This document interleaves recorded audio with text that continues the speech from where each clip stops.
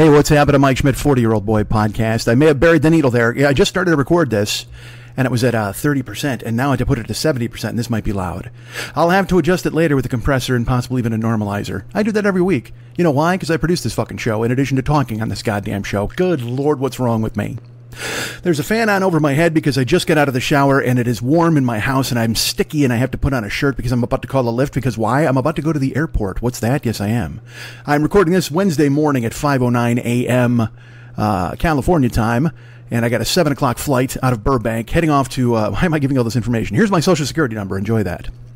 But I wanted to leave this. It's a special bulletin for you just because I don't want you to think I left you guys or forgot you guys or I'm back in the non-recording thing. But I'm going to be in Chicago until Saturday night. I get back here late Saturday night. So the new podcast will come out either Sunday or Monday, probably Monday morning. But it depends on how I feel getting off the plane. Because I don't know if you've heard about this. There's a germ. And there'll be a mask on my face for a couple of hours, maybe 5 hours, and that could fry your vocal cords. I don't know. I'm not a fucking doctor. What the fuck do I know? Or it could, you know what? I could sound better than I've ever sounded in my life, in which case, oh my God, then I'll bust out a show that you'll listen to and go, holy shit, this guy should be sick all the time. Or masked. I should wear a mask when I do the show, probably. That'd be a good idea. Everybody, you know what? Because I don't know what I'm putting in your ears. Are there germs in your ears? There could be germs in your ears. So here's the deal. I'm going to record this little opening part and tell you, well, let's talk about this real quick. I'll tell you about the new paranoid strain. I'll tell you this real fast. I'll talk about it on the real podcast as well. But I've listened to the new one because the new one's out. So why not plug the shit out of it, right? The new Paranoid Strain, Secret Societies, episode 14. God damn it. Put a couple of touchdowns on the board there, he did. It's the 14th gibbon in the endless chain that you pull out of the barrel of monkeys. the barrel of secret society monkeys. And so please enjoy it. It's about Rosicrucians. It's about Count Saint Germain. Now I'm going to tell you this, again, I don't want to go into full detail. I'm just going to tell you right now that our great friend Fearful Jesuit hosts the Paranoid Strain podcast. It's available wherever fine podcasts are gotten, obtained. So you're going to want to go check out the Apple podcast space, the iTunes store, Spotify perhaps, Jesuit.com. Maybe that's a thing. Check that out. Don't. I'm sure you'll be on a list and they're going to blame me and what the fuck. But you heard about Count Saint Germain. Now let's run down what Count Saint Germain did. He is apparently, I don't want to tell you too much about it. I don't want to give away too much in the episode. And I don't want to go into my breakdown here because I'm going to do that on the real episode. But I'm going to tell you this for sure. Count Saint Germain is an amazing person. And he may have been a vampire, and he may have lived for 1,000 years. And look, it was easier to convince people back then that you'd lived 1,000 years. But also, there's a lot of gullibility now. I think if some dude came along and he spoke well, and he was a decent-looking fella, he could tell you that he's been alive for 1,000 years, and you would believe that bullshit. But back then, they didn't have any Ask Jeeves to go, excuse me, has Count Saint Germain been alive for 1,000 years? And Jeeves would go, absolutely not. That's how Jeeves talks. So instead, they had to just take his fucking word for it. Like, I guess he would tell them tales of stuff that had happened 1,000 years before, but he would tell it like he was in the room, and then they all just believed that he was in the room. Now, he never said he was in the room. He would just tell it as if he were in the room, and this was enough to push these cornpone hillbilly idiots, whether they were viscounts or dukes or duchesses, whatever the fuck, they were impressed by this guy. Because also, the guy came with his own starter kit of bullshit, too. He was a stunning conversationalist. He was a virtuoso musician, which back then means you could bang a block on a rock. Come on, man. What's this guy play? The lute? That's enough to fool these motherfuckers? Check me picking my lute. Bing, pling, pling, pling, pling. He must have been alive for 1,000 years. He had a ton of money. And he had gold, baby, gold. He claimed he could take flaws out of diamonds. He could turn metal into gold. He invented some gold, like, not gold, but a gold-colored metal called Sensaround. I don't remember the fucking name. It was like Sinsamala. I don't know. So I might be mixing up because there's a few Count Saint Germains in the episode. But this is the original Count Saint Germain. He was, like I said, a virtuoso musician, which again, back then meant nothing. There's one string on a stick and you're playing that and everybody's like, ooh, this guy's a king. But he was a virtuoso musician who played the harpsichord. He played the fucking timbali. He probably banged the xylophone around for a while. As I mentioned, a stunning conversationalist. They said he could talk into the night on any topic. He could do all of the European languages with local accents to said languages. And he was also a master alchemist. So they're running this down like he's a special guy and everybody's in love with him. And I'm hearing this list and I'm hearing stunning conversationalist, virtuoso musician, master alchemist. I got one question for you, Count Germain. You're a master alchemist. Well, Count Saint Germain, you're a virtuoso musician. Count Saint Germain, you're a stunning conversationalist. I got one question for you. Can you kick my ass? Because that's all that matters. No, I'm not gonna do 20 paces and turn around and blow a harmonica with you, you fuckhead. I'm not gonna whip up a potion and go, ha, look at this, it's the Fountain of Youth. No, I'm gonna beat your ass in front of everybody. And you're gonna get dirt all over your bloomers. You want dirty bloomers? Is that what you want, Count Saint Germain? Fucking call me out, baby. Step to me, Germain. Try playing a one-stringed lute with one hand, because I break the other one off, motherfucker. All right, so that's in this. It's Paranoid Strain, Secret Societies, episode 14, available now. I'll talk more about it on the actual episode. You'll hear about Count Saint Germain. You'll hear about Jacques Saint Germain. You'll hear about gorgeous jewels of unimaginable worth. I'm done telling you. That's enough teases, for fuck's sake. Now, here's the thing. Again, I'm just recording this really quick thing before I get dressed. That's right. I'm recording this. I'm in boxer briefs. That's it. I'm literally just out of the shower. I'm dripping on my desk. Can you hear it? I know you're thinking to yourself, wow, Mike, I'll tell you what, that's Mike's got a wet-ass podcast. Mike's got a wet-ass podcast. Because you can hear dripping as it's hitting the goddamn desk. And I didn't mean to do this, but I had to. And you're like, well, Mike, why didn't you do this earlier? Look, man, why don't you back the fuck off? Because I was going to do a full episode. I'm not going to lie to you. And then I sat to do it, and then I was like, well, let's do this first, and then let's do this, and then let's do that. And I wound up doing other things, and here we are. You know, I had to get at least a couple of hours of sleep before I got on the goddamn plane, even though I'm going to get on the plane and fucking sleep there. But I still had to make sure that I had sleeping going on. So, and now we're up, and we took a shower, and we're all packed. Everything's packed. Go see my buddy Kenny get married. It's going to be fucking exciting. I'll tell you all about it on the other side, folks. But yeah, I'm here in boxer briefs dripping all over my fucking desk. So you got a wet ass podcast. Gonna have to mop this up before I hit the road. And I can't bring my microphone to Chicago because I don't want my bag searched. Look, man, step off. I got to record Mex's podcast while I'm there. So it's like, I do that one and then do mine too. It's mind numbing to think about all the talking I would have to do. So I'll tell you this, and so that's, by the way, Mex's podcast is available. Don't forget that. Facebook.com/David Mex Hernandez is our good friend. You can join, be his friend, and then join his This Is Dumb, That's Dumb, You're Dumb, I'm Dumb closed group on Facebook. You can hire him to do all the artwork you want him to do because he's a fantastic guy. He's got his website, artbydmh.com. And also, please remember, he's got his podcast. That's the most important thing, the Phlegm-Cat podcast. That's 4 words, the Phlegm, P-H-L-E-G-M, Cat, C-A-T podcast. Available now. Ready for you to listen to, ready to love, ready to go ahead. And look, subscribe to the goddamn thing. Yeah, you can listen to all of them. He's been doing it over a year now, for fuck's sake. So you got to go ahead and catch up if you haven't been listening. You need to be listening to this thing, damn it. It's the new wave. It's the cutting edge. But go ahead and check it out. It is there. Subscribe to that. That's our great friend David Hernandez. I'll be at his house over the next couple of days. That'll be fun. I will not be at Fearful Jesuit's house, but I've plugged him. I've plugged David. And now I'm going to hit the road, I think. So here's the deal. I'm recording this now. Hold on. That's a weird yawn / hiccup at the same time. Hold on. My body just rebelled against me. Like I didn't have enough air because I was talking too fast or something. I don't know. I can't decide. All right. So here's what I'm telling you now. This is in lieu of the actual show, but the actual show will be up in a couple of days. Like I said, probably Monday morning, but it might be Sunday because I get home late Saturday night, and I will have been in a mask forever. So who knows? But also, having been in a mask for all that time, maybe I'll be ready to unleash some words on you guys. We'll see what happens. Let's take it by play it by ear, play it by mask. Let's take it slow. Let's take a slow ride. Let's take it easy. I'm in the mood. The rhythm is right. All right, I gotta go. Lyft is fucking probably gonna kill me. All right, so here's the deal. I'm gonna put a show up, attach a show to this. I have no idea what show it's gonna be. I might just go fucking weird roulette and go to year 3 and just pull a fucking show out and just jam it in and not even know what it is. Normally I like to tell you, it's the title, but I can't. Well, no, because I won't. I won't have the microphone with me. Regardless, so here's the thing. I'm putting this out, and first of all, I'm going to stop saying here's the thing. You've got this chunk of me now, and then there's going to be an older show attached, which you'll enjoy and love. You'll bask in it and think it's the best. And then I will, what will I do? I'll record another show for you on Saturday or Sunday, probably Sunday, and it'll be out Monday morning. That's my assumption. But we'll see. We'll see exactly what happens with me and I might get the vid. Who knows, man? I'm going to an airport. Who knows what the fuck's going to happen to me?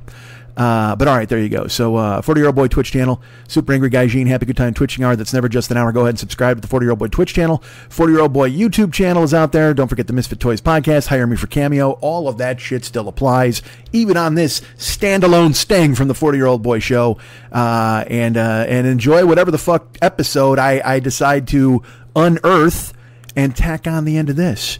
Thank you for paying attention for as long as you have, and holy God, let's hope the plane stays in the air, right? Wouldn't? Why? I don't know why that came into my brain. Fuck. I'll talk to you this weekend.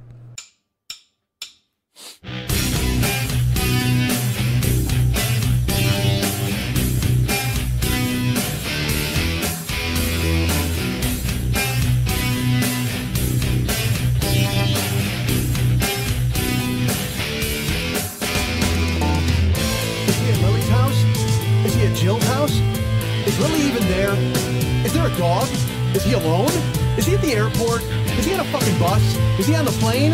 Is there a clicking noise? There's probably a clicking noise. Is this a clip show? I don't know if it's a clip show. It's a fucking show. Just listen, goddammit! Hey, what's happening? Mike Schmidt, 40-Year-Old Boy podcast. I'm going to sing from now on. I'm calling this singing, despite all reports to the contrary. As if there were reports. Literally, I just started it. The reports are all over the internet now. Mike Schmidt is trying to sing, and it is not singing. Absolutely not. You can tell by that sound in the background and hopefully in the foreground that we are not in a basement. We are in a... Get out of the basement. Because if I'm in the basement, nobody's laughing. It's coming from inside the basement. Not anymore. Right now, it is coming from inside my dog-eared apartment.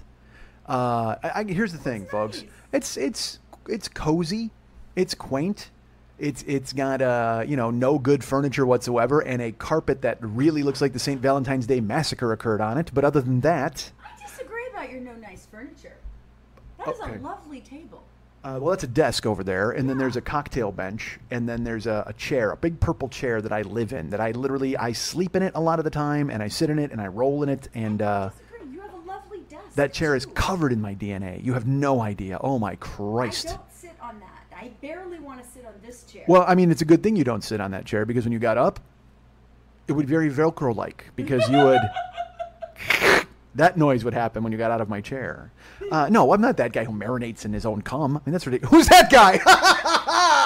I'm not that guy who marinates in his own cum. You know that other guy. Hold on a minute. Let me see if he's on Facebook. Let me ask you this. We now have the title of the show. We might have the title of the fucking podcast.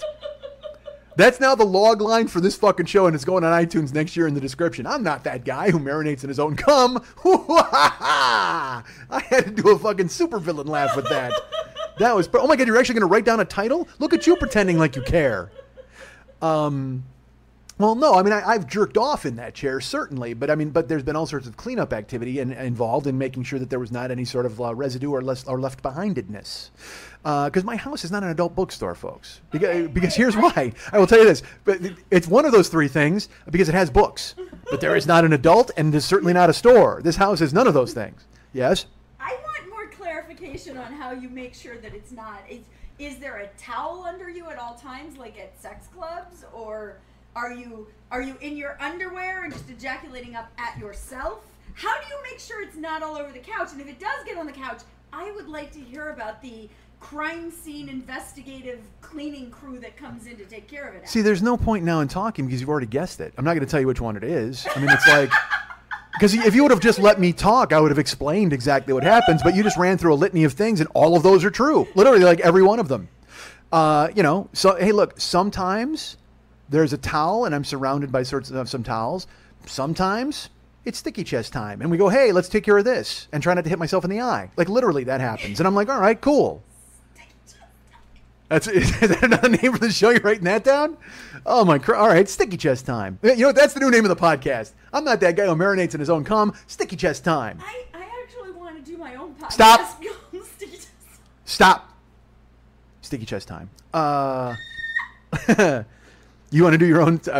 You actually, you know what? You could do that podcast. Actually, this podcast would be it would be a different podcast if I was doing it. Well, if anyone in the world knows that they can do a sticky chest podcast, it's going to be you. That's what I would guess. Oh my god. See, if you did it, you would just call it Sticky Chest Podcast. I would call it the Matted Chest Hair Podcast.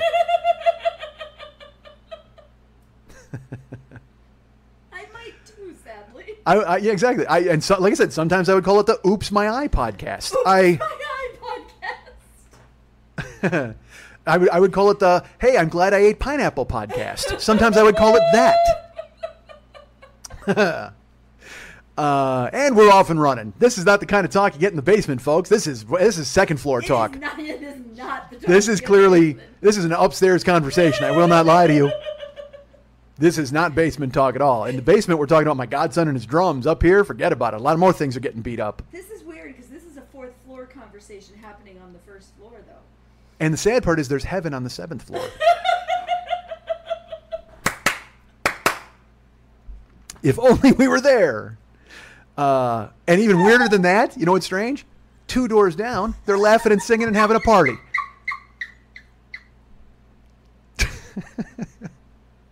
You okay? Yeah.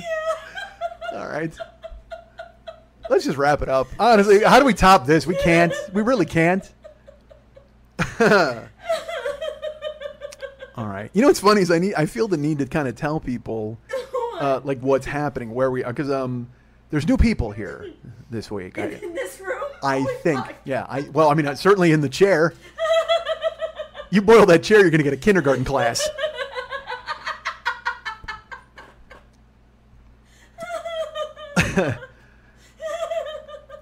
So, if not an elementary school. Oh my Christ. Oh. But I think, and again, this could be way out of bounds. Like, this could be totally not true, but it's me. Before I get into that, well, no, I should do this up top. Fuck that. Well, here's the reason I have to do that. All right, so, well, no, because I don't want. This is the thing I want to talk about later. I don't want to talk about it right now, because if we talk about it right now, then it's like then the show's over. Like, I mean, because I don't have much else to talk about except that. I disagree. No, you're incorrect. So I did a Los Angeles Podcast Festival this past week. All right. Podfest? LAPodfest.com. Hashtag LA Podfest? Hadfesh the stream. Hadfesh? Hadfesh? Hashtag the stream is down. Hashtag the site is down. Yeah. So LAPodfest.com. I was at the Los Angeles Podcast Festival. That was the 2015 Woo! Los Angeles Podcast Festival. Fortuitous of them to hold that in 2015. Or else while the title makes no sense. But so I was there this weekend, and I'll tell you, I'm going to get into it more later. But what I'm going to tell you is over the weekend, I met no less than 15 people. See, this is the thing I want to talk about later. It ties into what I was going to mention later. Okay, can we just say there's some new people listening, so here's some info you might not know. All right, there should be new people listening, and I'll explain later why, and it's up to you to remind me of that. Maybe write that down. Okay, you drop that. There should be new people listening. Actually, I can tell you this. By the way, this is a good time to talk about this. I've gained a new listener recently. Really? Yes, I have. Well, first, I wanted to talk about something else really quick. And remind me where I'm at. Literally, this is a podcast of there's stuff I'm going to say. Eventually. Stick around. Well, that's what keeps people on board. They stick around hoping I'm going to finish one story, and then by the time it's over, they're like, he didn't finish any of them, but it was awesome. I mean, I liked it. This entire podcast is the verbal equivalent of a guy trying to start a lawnmower. I just pull the cord 100 times and then say goodnight. I mean, literally. Nobody's lawn gets mowed. So, so there's new people. So I should tell them what's happening. I'm Mike Schmidt. I'm the host of this podcast, and it's called The 40-Year-Old Boy. And if you stick around past this fucking nonsense in coming weeks, sometimes I'm alone. Right now, the person you hear across from me is my producer, Lily Von Stupp, who sometimes produces the show. Well, that's very rare these days. But she used to be, in the old days, I used to be a guy who was all I did was talk. That was the whole gimmick of the show. All I do was talk. And I had my friend Lily to record me, and then she edited the show, and then she put it up on the internet. So that's who you hear with me now. She's across from me. And if you're new, you're like, why isn't she on microphone? She does not want to be on microphone. And I will say that confidently. I will also say confidently, I've really never offered for her to be on microphone. It's not like I've been pestering her to please get on microphone. We had one episode where she was on microphone, which was a great conversation that we had about wombs.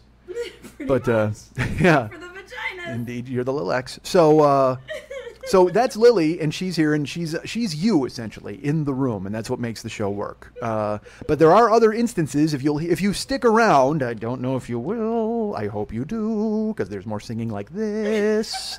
If you stick around, sometimes I'm alone. I'm alone in my apartment, or I've recorded shows on my phone while a dog trapped me in a bedroom. I've done all sorts of different recordings because sometimes I'm traveling, sometimes I'm home. And if I'm traveling, sometimes I'm in Chicago in my friend David's basement, and then he is on the show. He's actually on microphone, and he and I goof around and have some fun. But the show for the first 7 years was solidly just me and Lily. Except for the first 7 episodes, which were solidly me and a guy named Eric. Listen, I don't know why you care so much about the history of this fucking show. But we're in year 8. That's still going. I mean, I don't know if that's something, right? I mean, we've got 8 years of fucking nonsense built up, and that's great. So that's good. So stick around. I hope you do, as you are new. And I will talk later about why none of them will. But still, there you go, maestro. So I think there's new listeners afoot. Like there's people who are listening. So that's why I'm explaining who you are. And it's funny that I would talk about this. Well, not really. I wanted to talk about something else. It's so dumb. So I should tell you this. I'm in California now, and I travel all over the place. Sometimes I'm in Milwaukee, sometimes I'm in Chicago, and some people have written me about this, and I think it's time I kind of give an update. My mom, people ask about my mom all the time, and I did an episode once where my mom was diagnosed with lung cancer. And then I actually went to visit her, and she was drugged up, and she thought I was there to murder her. And it was a pretty fucking weird episode. I mean, being there was even weirder, but then talking about it after, it was just so strange. And it dawns on me that I haven't really talked much about my mom and what's going on. And by the way, for those of you new people, I know how fucking weird it is to go like, hey, I'm covered in cum. Let's talk about my mom's cancer for just a second. That's life. That's podcasting, from what I've been told. Prevalent in podcasting. Cancer, depression, and the president. That's what I've been told podcasting is about. So, and Japan. So, so people have asked about my mom, and they're very sweet and they're very nice. And I haven't talked about it on purpose because my mom has kind of said, hey, don't. All right, when I did the first show about my mom, I mentioned her, and then I put up a picture of her on Facebook, and it was and that picture went up, and people started commenting on it and writing and all this stuff. Well, my mom is 72, and not only 72, but ravaged by cancer. So her capacity to understand and her patience for anything is at its thinnest. And if you knew my mom, you would know that is so fucking thin. That is Neutrogenous thin. So she called me furious, and she's like, why did you give everybody all my information? And I said, I don't know what you're talking about. And she's like, all these people are writing me, and they're putting this stuff on this picture, and they know who I am, and they know where I'm at, and they, I don't fucking want anybody to do all that. Who the fuck do you think? And I'm like, Ma, calm down. I said, I didn't do anything. I put up a fucking photo of us, and I tagged you in it. She goes, what is that? What the fuck does that mean? Because now people are writing on it, and then they're saying stuff about me, and I think they know my address. And I'm like, Ma, nobody knows your fucking address. I don't know what kind of chip they implanted in your lung to keep you breathing, but dial it down from paranoid to mellow, because you are freaking the fuck out here. And I tried to explain to her the way it works is if you tag somebody, it appears on her wall. She thought I went and showed everybody where she was and who she was and what she did, and it was just so I had to fucking talk her down because she was pissed. I mean, and my mom, when my mom gets pissed. Hey, new people, this might be a good time to tell you about my CD, The Big Angry. It's got a story about when my mom gets pissed. Go to MikeSchmidtComedy.com, go to the Joe Business page, and order it today. Or go to Spotify and give it a listen. But if you buy it, I'll sign it. I don't know what that fucking means. You listen to it on Spotify, call me. Come over, sign your computer screen. Why not? Have Sharpie will travel. And so I do things. Knock on your door with a green Sharpie. Come in, sign your computer screen, come on your chair and leave. Starting a Kickstarter for that tour. Oh, Christ. The Spreading the Love Tour, 2016. The Zygotes on Parade Tour, 2016. The DN Awesome Tour, 2016. So when my mom gets fucking mad, you just kind of stay out of her way. You literally, you shrink and you go into a fetal position and you cry and you talk about it 30 years later on a couch. So my mom was pissed and she's like, don't talk about me and don't do that stuff. And then when I finally calmed her down and explained it to her, she's like, well, that's okay. I mean, I understand. And I just felt it was weird that because people started to write her like on Facebook and that's cool. And you guys were sending her well wishes and people sent me cards to give to her and things like that, which was really great. But she had the lung cancer and then she wound up being okay. They did like a lumpectomy, I guess it is, or whatever, and they took out a chunk of her right lung. And she was fine. And then she, like I said, I went and visited her and took the photo with her and everything was great. And I put it up and it was fine and everything was good. And then the cancer came back on my mom and different lung. We have two, right? Yes. I don't know with my mom. My mom's been smoking for like 60 years. And that's not even exact. She's 72 and I think she's been smoking since she was 12 years old.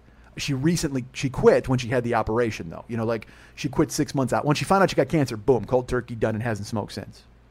So then she had the first operation, everything was fine. And then the cancer came back. And I talked to her about it and I know that she was so upset and didn't want me to talk about it on the show really. Because I asked her permission if I could talk about the first time, and she said yes, because that's really personal. I mean, that's you unveil a ton of shit on here, and I talk about me all the fucking time. Fuck, I already told you why my chest is sticky and my eyes are red, but I let you into my world. I shared that with you guys. You guys all know. There's a baby in my nose. I'm going to throw this out there.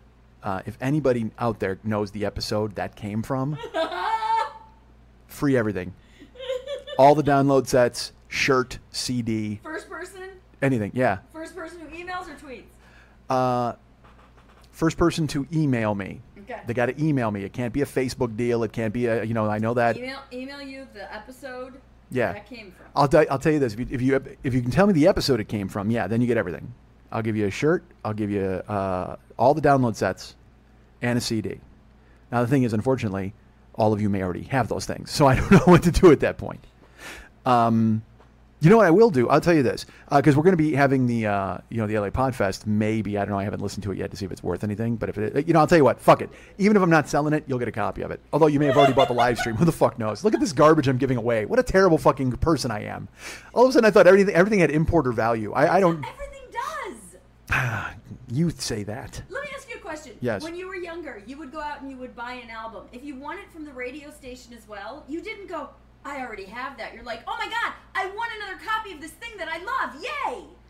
Nobody wants 2 copies of a download set. That's Why ridiculous. not? Because that's fucking 8 gigs on your computer I'm eating up. I don't know if you want that fucking happening. I'm not an 8 gig man. You won something I'm not an 8 gig man. that has value to you. Well, yes. I mean, I don't You'll know. send them a personal greeting card as well.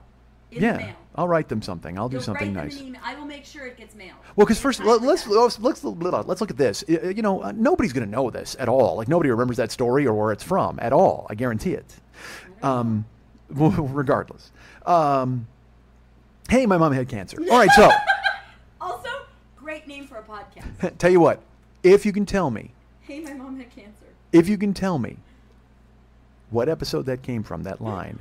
Hey, there's a baby in my nose. I will send you a chunk of my mother's lung. Now. And I know you're out there going, well, not the cancer chunk. Well, of course the cancer chunk. I'm not going to go into my mom and get a healthy chunk of lung for you. Who do you think you are? I'm going to leave a little more than you answering a trivia question to get a healthy chunk of my mom's lung. Or a chunk of my mom's healthy lung.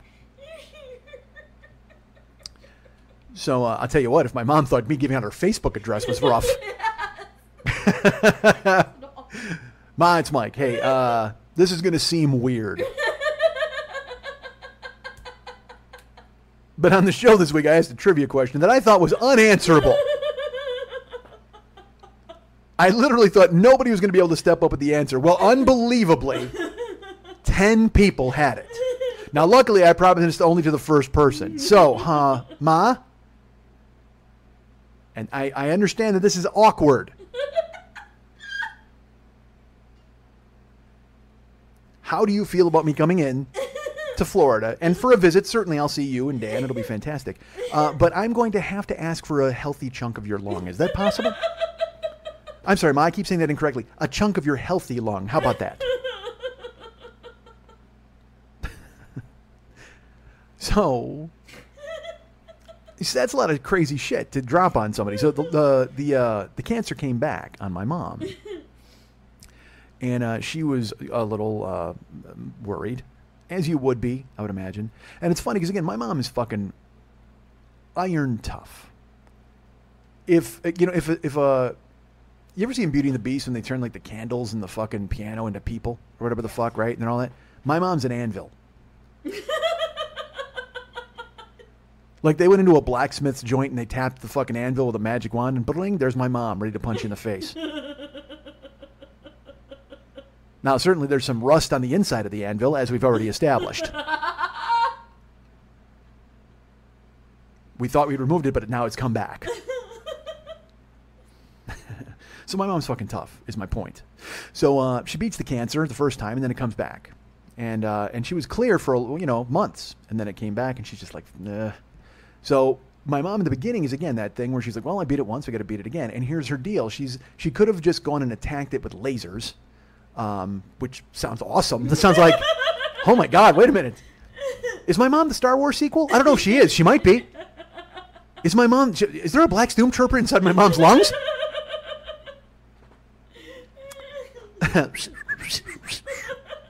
Oh, too. All right, so that was my C3PO, by the way. How terrible was that? That was hysterical. That was a C1PO. That was a C no PO. Oh, too. Let's have some tea. I wish I had a robot cock in my copper ass. All right, so he's gay, right? All right, so. I think so. I believe so, certainly. I've never had a sit down with him. I tried. I had a little. Did you spit soda? I almost got you to spit soda. Almost. All right. So, my favorite thing is that he's the one I didn't get to sit down with. Like, I talked to everybody else. I talked to Lando. I talked to all of them. I talked to Padma. Is that her name, Padma? Wasn't that Natalie Portman? Or is that's actually the host of Top Chef? Like, maybe I had to talk with her. I don't care. I'm not a Star Wars person. I set my phasers on boring for this fucking anecdote. Fuck you, nerds. I know that's not Star Wars. So, I imagine some idiot at home. He's like, oh. I know. Literally, some guy at home just went, Khan! He's so mad at me. Oh, go open a cabinet and have tribbles fall all over you. All right, so my mom is tough, and but you know what? Even if cancer comes to town, even the sheriff might hide in his office for a while because cancer doesn't fuck around and it's got guns blazing and it's coming for you. And yeah, my mom beat it once, but a second time, cancer comes swooping in. So they said to her, "Here's the thing: you can attack it with lasers, chemotherapy, and all that fucking bullshit, or we can do surgery on you again." But here's the deal. If we do surgery on you again, because I will tell you this, it's in her left lung now. She had her right lung done. And they said, if we do this surgery, we're going to take out another chunk of your lung. We're hoping it doesn't spread. We're hoping that this works. But at the same time, if we do this, you're done. Like, there is no more surgery for you. Because we can't take any more pieces of your lung out. You're not Mr. Potato Head. What the fuck? It's just... Some things you absolutely need to have. And they could have Darth Vadered her and put him one of those fucking the fucking bellows or something. You know what I mean? By the way, that's what I think Darth Vader has inside of him. That's how much I know about it. That the fucking fireplace bellows. Just That actually makes more sense than anything I heard. That's exactly what, because that's what I picture. It's just literally the inside of Darth Vader, the guy. It's like you ever see in the Titanic when they go below decks and they're just like sweaty dudes shoveling in coal? There's just two sweaty dudes inside the Darth Vader suit pumping the bellows. So, Luke, I am your fireplace. So, my mom is perplexed. She doesn't know what to do. She doesn't know what to go to. Because the chemo, there's no guarantee that that's going to fucking work. I mean, it might shrink shit and it might not shrink shit. She has no clue. But the surgery is also equally dangerous, if not more so, because they could take out a big chunk and then it may have spread. And then she'll have no choice but the lasers. But the way she thought about it when she sat down and went, well, you know what? If I do the lasers and they don't work, I will be very upset that I didn't do the surgery, because if I do the surgery and it doesn't work, I can go ahead and do the lasers. So my mom went ahead and had more surgery. And they fucking Ron Poe peeled her. They opened her up. They used their law machine. They used their knife set and they carved her up. They took more lung out. And they checked the lymph nodes. They checked the rest of her, and she was good. She came out of the surgery fine. She was out of the hospital in like 3 fucking days because she's a machine. And then she went home and decided to live a cancer-free life. She was excited. So she's like, all right, man, I can do this. No problem. Now, I should tell you, my mom lives in Chicago, but she has a winter home in Florida. So all of this is taking place in Florida. When I went to visit her, she was in Florida. When she had her surgeries in Florida. But they were going to be heading back to Chicago in the summer because they're trying to sell their home there so they can settle in Florida full time. And it's been this long process because my mom has lived in her home in Chicago for, 30 years, I think, or 25 years. No, not 30, because I'm, 48? Probably at least 20 years they've been there. So, Christ, no, earlier than that, man. 25 years they've lived in this house. So she wants to sell it. But the problem is, for every one of those 25 years, as indicated by the double cancer extravaganza, my mom smoked in that fucking house. Yeah. So when you walk inside it, it's like if there was a Museum of Science and Industry diseased lung exhibit that you could walk into and look around. My mom's essentially living in a diseased lung. The house is just thick tobacco and brown walls in the ceiling, and she didn't realize it. I would go stay there for Christmas, and I would try to breathe, and I was like, I'm worried I may have cancer just from secondhand house. Literally, just whatever the fuck she's got going on. I didn't want to. It's a thing. So they have to strip all the paint and rejuvenate the house and all of these different things, and then they have to go ahead and take care of the landscaping. My mom's always been a landscaper. My mom loves flowers and stuff, but as she gets older and cancer ravages her lungs, well, her hips are going and her knees are going, and she's falling apart. She really is, and she knows it. She readily talks about it, but she fights through the fucking pain. I mean, if you ever want the definition of pain, go watch my mom walk up a flight of stairs. Oof. Or down a flight of stairs. Or listen to me talk about my mom walking up a flight of stairs. That's also painful, probably. But she's just limping and holding them one at a time, and that it just stops and has to breathe and then walk down because, again, her knees and her hips and everything's fucking shot. So she's cancer-free, and she's going to get the house fixed. She's going to take care of it. And I stay in contact with her. I talk to her 3 times a week, and she's in Florida. My aunt lives down there. Everything's great. Well, last year, sometime, she calls me, and my mom doesn't call me. Okay, I will say that. And not because she doesn't love me, but I think my mom has that old person thing inside of her of, hey, my son should call me. And I get that, and I should call her. And sometimes I'll go a week or a week and a half and not call her, and I can feel it. You know what I mean? I'm like, fuck, I got to call and check, especially now that she's been sick. Because you get that thing where, and this will sound ridiculous, and I hope, Lily has lost her parents. And it's devastating, and I lost my father at a very young age, and I still haven't gotten over it, of course, and that's why we're doing a podcast. But, literally, it's called The 40-Year-Old Boy, but initially it was going to be called Daddy's Gone.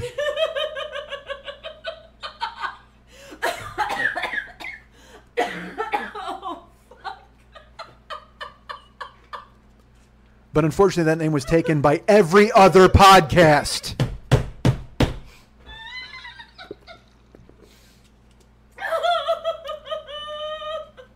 And the rest of my stand-up comedy career. Daddy's gone. So it's devastating. And I can't even imagine losing my mom. I've inured myself to it, and I'm prepared, I think, but you're never prepared. Never prepared to not be able to pick up the phone or go and see a person you've known literally from the second you were alive, the second you were conceived. I am part of her. Granted, I was removed a little more gently than the last few parts of her were. And I wonder if those parts of her lung are just feeling the same thing that I'm feeling, the same kind of separation anxiety. Because they're like, I wonder if they call. Do you think they ever call? Oh man, it's been a week. I gotta call Pat and check on her. Sorry we were cancerous and put you all through all that, but we miss you. So I can't even conceive of her being gone. I mean, I think of it, and in your head you think, well, I'm prepared, and everybody gets old, and you wonder if that's going to happen. But then when you get the gut punch phone call that she has cancer, and it really kind of knocked me out. When I did the show, I kept saying she was, and then I'd correct myself, and she is, because she is. She still is. That's the whole point. She still is. My mom is. And so while she is, I need to take advantage of that. I need to speak to her. I need to talk to her. So she gets through the second cancer. And then last year, she's worrying about the house, and I had visited her in Florida. She's trying to get everything taken care of. And then she contacts me. She calls me. And like I said, my mom does not call me. So when she calls me, there's only two reasons. One, something's up. Or two, she wants to make me feel shitty about the fact that I haven't called her. Because she'll call and leave a message of like, yeah, Mike, it's Ma. Nothing important, just, checking on you. And which I know means, where the fuck are you? Because how do you not call your mom? You know what I mean? What's that, 10 minutes? Because that's the thing. It's not like my mom sits and talks to me and talks my ear off. She will. I mean, we can talk. We talk 20 minutes. And I love my mom. I will tell you this. She has 5 boys. Clearly, I'm her favorite. That can't even be argued. And not just because all my brothers are jagoffs. Seriously. No, my mom held out great hopes for me. I think she could see as a child that I was smart and all of that. And then she didn't realize that the rest of me was not so smart. So I was going to wind up at a dining room table with a stripper talking about her cancer. Literally, in her mind, she was like, boy, someday he's going to cure my cancer. And in reality, I sat here and told a cum-drenched story about her fucking lung cancer. With a stripper laughing at it. There you go, Ma. I hope you're proud. So she calls me, and in my head I'm like, fuck. Because I had not called her in a while. And it was this, and I got the, hey, Mike, it's Ma. Go ahead and give me a call when you get a chance. And I heard that, and I knew that that was not the, hey, where are you phone call. And in my head, I actually went, does my mom have 3 lungs?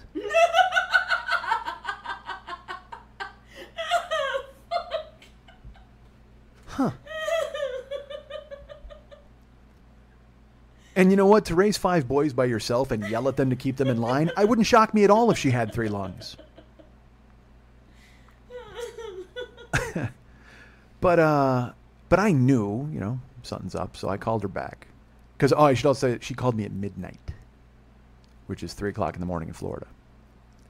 So I called her up. And my mom's a late person, by the way. It's not, she wasn't up, rocking back and forth in a chair, gripping her hands together. She's up late. Like, I'll call my mom at midnight. I'll call her at 1 her time. Because I know she's awake, watching fucking, reality shows or on the Home Shopping Network, buying fucking garbage. Which then I will get for Christmas. Yay! Yeah, my favorite, one time, she gave me, I got a travel pack. It's you put your shaving cream and all your bullshit in it and stuff, and you open it, it's zippers, and you open it up, and it has a little hook, and you can hang it in the shower with you, and it's filled with that. And I was like, oh, this is, well, thanks, Mom, because she knew I was traveling on the road for comedy. And, all of us got it, all 5 of us. Like, my brothers and I, we all opened it up, we all got one. And my 3 younger brothers, they don't go anywhere. I mean, they and she's like, yeah, you keep it in your bathroom and just keep it handy in case you run out of stuff or whatever. I'm just like, all right, that's cool. Because Lenny and I traveled, we did stand-up. But that's what she would do. My mom would get functional gifts. Like, one time my mom gave me, because again, I'm traveling for stand-up comedy, she gave me road flares and a rain poncho that I could unfold if I ever had a flat tire, and hand warmers that you snap and you keep in your hands to keep you warm in case my car breaks down. I'm like, Mom, could you give me a shirt that I could wear on stage instead of waiting for disaster to happen while I'm driving between South Dakota and Iowa? Could you do that possibly? But she's looking out for me. That's what she would do. So she called again, and I knew I had to call her back. So I called her, and she said, hi. She goes, I just want to tell you, Lenny's traveling, so I haven't talked to him yet. So I said, well, I'll talk to whoever you need me to talk to. You don't have to call everybody. And she goes, well, I've called your brothers. I've called some. And, you know, I you know how I have my bad hip and my knee, and I was in the doctor's office, and I've been getting headaches. And so they went and did a routine look. And I have brain cancer. And, you know, let me just go ahead and commend cancer on its choice of attack points at this point, because if you're going to take out my mom, you don't go looking at fucking, you know, nobody wants shoulder cancer. Like, no, you're going right for the meat of it. You know what I mean? You're going right for the lungs and the brain. Because you know what? I figured cancer tried one lung and then the other lung, and I went, you know what? Fuck this. This woman is unkillable. And it went right for her brain. And just the word brain on its own is ominous. Because whatever it means, whether you're studying it to find out the mysteries of it, or you have a bruise on it, or you have a concussion, which is a bleeding of the brain, any of it, anything at all to do with your brain is fucking brutal. Because, you know, I mean, that's it, man. That's fucking lights out. That's you know, you didn't pay your electric bill and everything's going under. You're done. And because, you know, I was talking to a friend of mine the other day, and he has a friend who has Alzheimer's at 51. Oof. And he had called him not knowing that, and he's asking him a question. And the guy is kind of foggy and a little weird. And then he's trying to get him to do a thing for him. He's like, hey, well, you do, because it's your business. You do this. So, and then his friend said, well, no. He said, what do you mean? He goes, no, I have early onset Alzheimer's. And my friend said, give the wife your phone. Or give your wife the phone. And he said, is he kidding? And his wife said, nope. He's had it now for just about a year, and so now he visits him, and they go to dinner, and they laugh, and they goof around, and he's still himself. But then, every once in a while, his friend will lean to his wife and go, who's him? Who's he again? And she'll go, you worked with him, you know him. And he's like, oh, where did we work? You know, I have empathy for anybody who has, you know, Alzheimer's, of course, is devastating to me, because that just gets at your very fiber. That gets at the very core of your being, because it erases you. And we all want to be remembered in some way, one or the other, by even, you know, history or your son or a dog you were nice to once. You would like someone out there to have a good thing to say about you once you're gone. But you'd also like to remember that. So I've always had a problem with brains and injuries of that ilk. I've talked about it on the show here. When anybody has, when I see anybody who has a learning disability or is challenged in some way, I don't know the word I'm supposed to use, because, again, I don't want to offend anybody. Of course, the irony being that if I use that word, they would be the last people to be offended by it. They would probably just come over and drool on my shoulder and hug me, but still. But anyone with Down syndrome, anyone who has severe mental incapacities, I want to cry and hug them immediately, because I know they won't be able to verbalize what I've done with them by touching them. So anyway, how terrible would that be? No, it's terrible. It's a joke. It's a joke. It's a joke. No, I mean, no. I want to console them in some way, even though they don't know what they've lost. Yes. You know, but all I can do is talk. The only thing I have is my brain and being able to fire on all cylinders and express myself and communicate. That's the only thing I can do. And I think I do it extremely well. But even if I just did it normally, to lose that, to never have that, is crushing to me.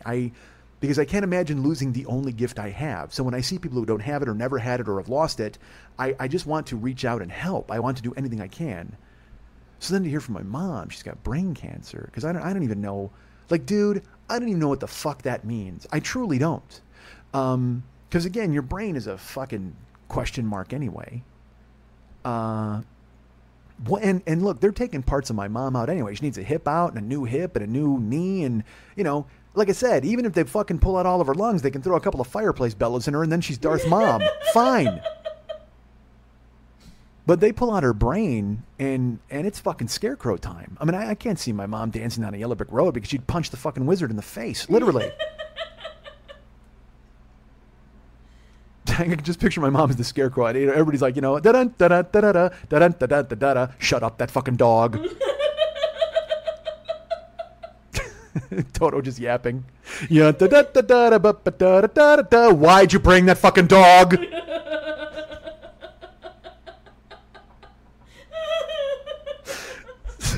So, look, if you are new and you don't stick around, fuck you. Because I am fucking awesome. You know what I think about? I want new people to think that I'm actually reading, like this is all scripted. Like I have this all in front of me somewhere. Like hey, new people, let me describe where I'm at. I'm at a desk right now, and I have 17 legal pads all spread out in front of me. This entire show is handwritten. Literally, I had a production meeting yesterday. I'm like, all right, I'm going to start with cum chair. And we're going to segue into my mom's cancer for a bit. So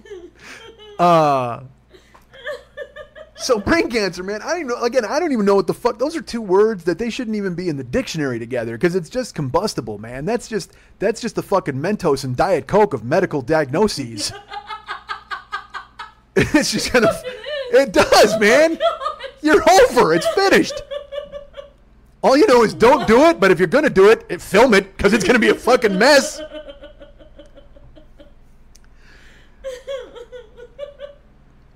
Is it too early to say I'm great again? Really? Because that's. So it's. I mean, it's fucking. You know, it's midnight. My mom's in a dark house in Florida, and she's like, I have brain cancer, and I just said, oh. Fuck, I couldn't process it. I don't know what to do. And I just said, all right, well, what's next? Because again, you can't be cutting shit out. And she's like, well, I have to see my oncologist again and I have to find out what the procedure is. And then they're scheduling me. And when my mom, I talked about this before, my mom had her initial lung cancer diagnoses. They put her off for like 6 weeks. And they kept saying, well, we'll get you in for surgery and we'll do this, but you got to talk to this person first. And she's like, well, I have cancer. And they're like, yeah. And she said, get it out. Fucking get it out. And they were like, well, it's not that easy. We have to wait because it's really small and we have to find out if it moves. We're going to monitor it and see. And she's like, I don't want it to fucking move. Get it out. But I told her, you know, you kind of got to trust these idiots. I know that seems like a weird dichotomy, but you have to because they know. I mean, that was what I leaned on. Because my mom has years of experience with doctors, not only herself, but fucking, you know, she took care of my grandmother in her fading days. And my mom and my aunt took turns basically keeping her in hospice at my aunt's house and taking care of her. And doctors would come and they would tell things. And my mom would sit them down and go, I want to know fucking everything. And she would make because she wouldn't let the doctor just come in and put a stethoscope on my grandmother's forehead and walk the fuck out. She'd be like, no, why? Why this? Why that? Why this medicine? Where does this go? My mom knew fucking everything. And my mom is a walking pharmacy. I mean, literally, you know, I told you, you go to her house, you open up the cabinet, and it's like Mr. Moose had an addiction problem because instead of ping pong balls, it's just brown bottles, and they rain the fuck down on your head. So that's who my mom is, and and my mom, you know, she's knows a lot about drugs. Get year one. So that's who she is. And so she knows about diagnoses and things. And so she wants doctors to give her answers. And she wants doctors to fucking take care of everything. But my mom is tough too. Like I said, she's fucking tough. So she's like, I already beat it twice. So, you know, we'll see what happens. Whatever they tell me to do, I'll do. But I'm not that worried about it. We'll take care of it. And when I say my mom is tough, again, if you're new, I'll just throw this. And if you're old, well, you know, sit down and relax because you've heard this story. My mom had she broke her back and was in the hospital. And then she had a hysterectomy while she was in the hospital. She's like, while I'm here, Why don't you make sure I don't have any more of these idiot fucking kids? So they took care of that, and my mom was in the hospital for a good 6 weeks because of she wound up getting pneumonia and getting an infection, all these different things. Well, we're at home with a live-in babysitter named Lynn. Lynn is like 22. Well, then it turns out Lynn fucks my older brother. And my mom finds out about it. Lynn is having an affair with my older brother, who at the time I think is 16, maybe 17. So my mom finds out about it. She's still in the hospital, okay? And then she arranges for us to leave our house and go stay with our grandparents up in Wisconsin. And when we go up to stay with our grandparents in Wisconsin, here's what my mom does.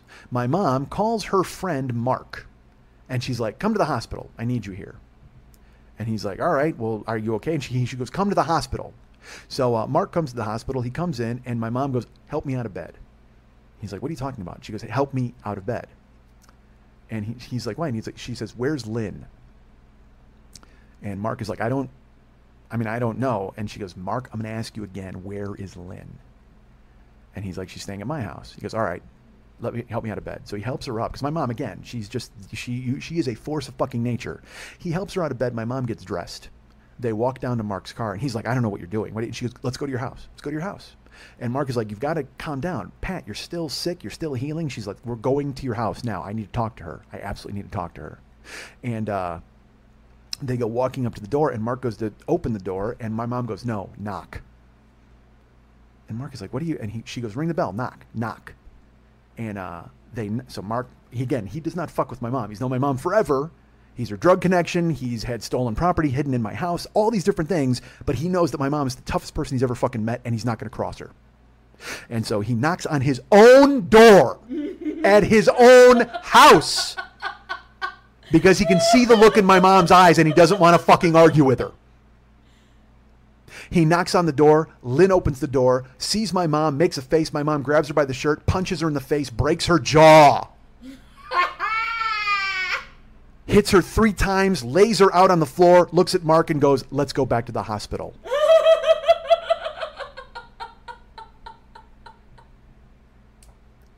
That's my mom. So when brain cancer saunters in, my mom is like, oh, you should have stayed at Mark's house. Knock on my skull. But Ma, it's your skull. Knock on my skull. My mom is going to punch brain cancer in the face 3 times. Break its jaw and leave it laying in the foyer. just brain cancer knocked out cold in her medulla oblongata. So she gets brain cancer, and I don't know what the fuck to do, and I'm scared. And my mom, in talking to her in the beginning, she was just like, well, I've beaten it before. I'll beat it again. It's fine. I said, what do you need to do? She goes, well, I need to wait again, motherfucker. I don't get it. So she has to wait. And then it turns out she goes to the oncologist, and she goes to a general physician, and then she goes to a specialist, back to the oncologist, to another physician, and a specialist, and a skull guy, and a brain guy. And I go, do you want me to come there? Like, what's happening? She goes, nah, you can't do anything here.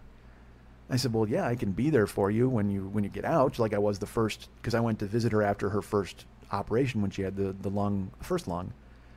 And she's like, it's fine. Don't worry about it. I'm like, all right, well, what do you, I don't even know the procedure. Like, what do you need to do? She goes, oh, I'm just finding out about it. It's not that big a deal. You have brain cancer.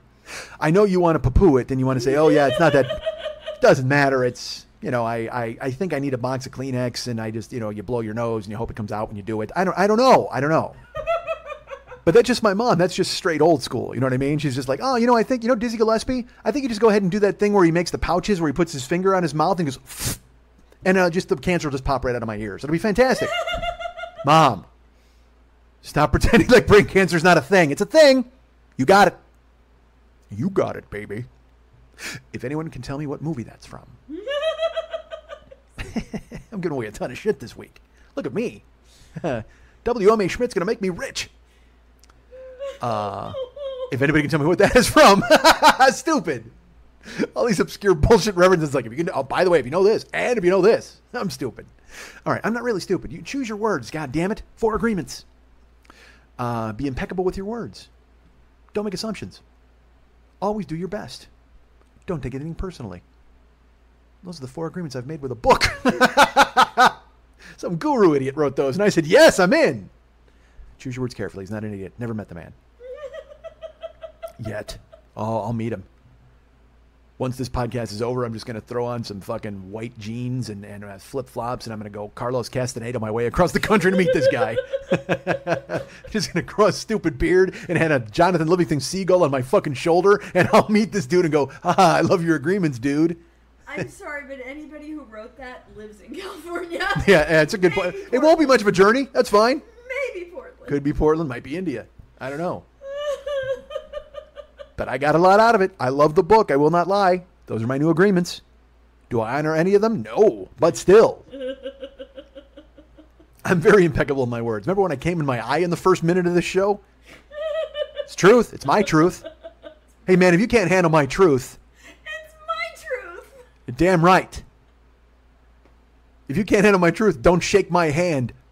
Because my hand is covered in my truth. Oh my God. Let's get back to cancer. Now. The new name of the podcast. Every podcast. That Sharpie's going to run dry with all the possible names. Let's get back to cancer. Done? Take it away. I will. So my mom is like, I don't know what I got to do. And she's trying to kind of downplay it. And I get that. But I even say to her, I go, Ma, it's, I'm not 9. Yeah. I'm 48 at this point, and you can share with me what we need to do. Do you want me there? And she's like, no, it's okay. It's a whole thing where I've got to talk to them and figure it all out. So, and this is in April, I think. So it might have been March, but she tells me she's got to go through, and so I call her. I'm calling her every day, and she's keeping me updated on her visits and stuff. And it's that thing where you were hurrying up and waiting because we don't really know what's going to happen until she has meetings. But then now you start to feel the urgency a little bit. So I'm calling her all the time, and we have nothing to talk about. Literally, it's just, how are you? I'm fine. It's hot. Yeah. You know what I mean? I don't want to talk about that, but I'm not ready to not hear her voice yet. So I'm trying to fill my head and my heart with her voice while I have the chance, because, even if brain cancer doesn't completely take her away, it may take parts of her away. And I don't want to take that chance. So I call her all the time, and I'm probably being a pest, but she humors me and we talk. And she's always happy to hear from me, but then she'll, what are you doing? What's going on over there? And how is this? And how's your life? And, so we're touching base, we're finding out. And then she's got a procedure coming up. And she's like, all right, it's going to be next week. And I said, what are they doing? Like, I don't even know. Because, again, brain cancer to me, I've seen enough science fiction films that, I'm like, I don't know if they're going to saw off the top of her skull like a hat. I don't know if her head's going to be a pan like in Reanimator. I mean, I don't know what the fuck's going to happen. Because my mom, again, literally, she could survive that operation. Like, they would cut her head off, put it in a pan, and the next thing you know, I'm here in California. I open up, there's my mom's headless body. Why haven't you called? Just scrawls a note. Because she would survive it. I know she would. So she's got a procedure coming up, and she doesn't really want to talk much about it. And so I don't know if they're going to do surgery or carve her up or go in there or how, I don't know if they're going to take a fucking thing and snake it up her nose. And then I don't know I don't know. I got no clue, man. Because, again, I'm the guy who talks about cancer with a stripper on a podcast. Not the guy my mom hoped would be curing it later on. So then finally she tells me, she's like, I'm going in next week. And I said, all right, well, do you know what it is yet? She goes, yeah, it's pretty simple. I said, oh, I don't ever believe that, but go ahead and tell me what it is. She says, well, you have to go in and then they take a halo and they screw it into your head. And that alone right there, just that phrase, because again, my mom matter-of-factly says they take a halo and they screw it into your head. So they're turning screws into bone to hold her head in place. And then they screw that into your collarbone so you don't move. Because they're going to be shooting laser beams into your head. My mom has lesions on the brain. I think she has 3. So they have to go in, and what they do is they shoot them with radiation therapy. And one of two things happens. Either it cures your cancer, or you join the Avengers. So I don't... It's kind of a win-win. So you screw a halo into my mom's head and into her shoulders or whatever to fucking hold. And again, I don't even understand it. Like, she's explaining it, and from the second she's like, oh, they take a halo and they screw it into your head, and then she may have talked for an hour. But all I heard was... And the thought of listening to screws go into your skull. Because I'm that guy who hears the dentist's drill in my head when I'm laying there in the chair and keeps my eyes closed because I go, I can't open my mouth and see the smoke. I just can't. And I'm good at the dentist. I've been good at the dentist since I was a kid. I mean, I would show up and they loved me and they fucking, everything they did, they'd be fucking in me up to the elbow. And then they'd start on my teeth. I didn't make a sound. But I still, you never get past the crunch. Nope. So that's all I hear is she's explaining this procedure, but they're basically going to freeze her in place and put her, she's been taking MRIs too, and she's freaking out because she's in a tube and can't move and all that kind of stuff. And oh my God. So they're going to screw her in place and just hold her down and then shoot radiation and lasers into her head to blast the lesions out. And I go, do you want me to come there? Do you want me? She's like, nah, don't, please. It's fine. I'll be fine and everything's good. But she betrayed a little bit of fear as we spoke. Because again, like I said in the beginning, she's like, whatever, I'll take care of it. And then as the weeks go by, she's like, well, I just wish they'd get me in there.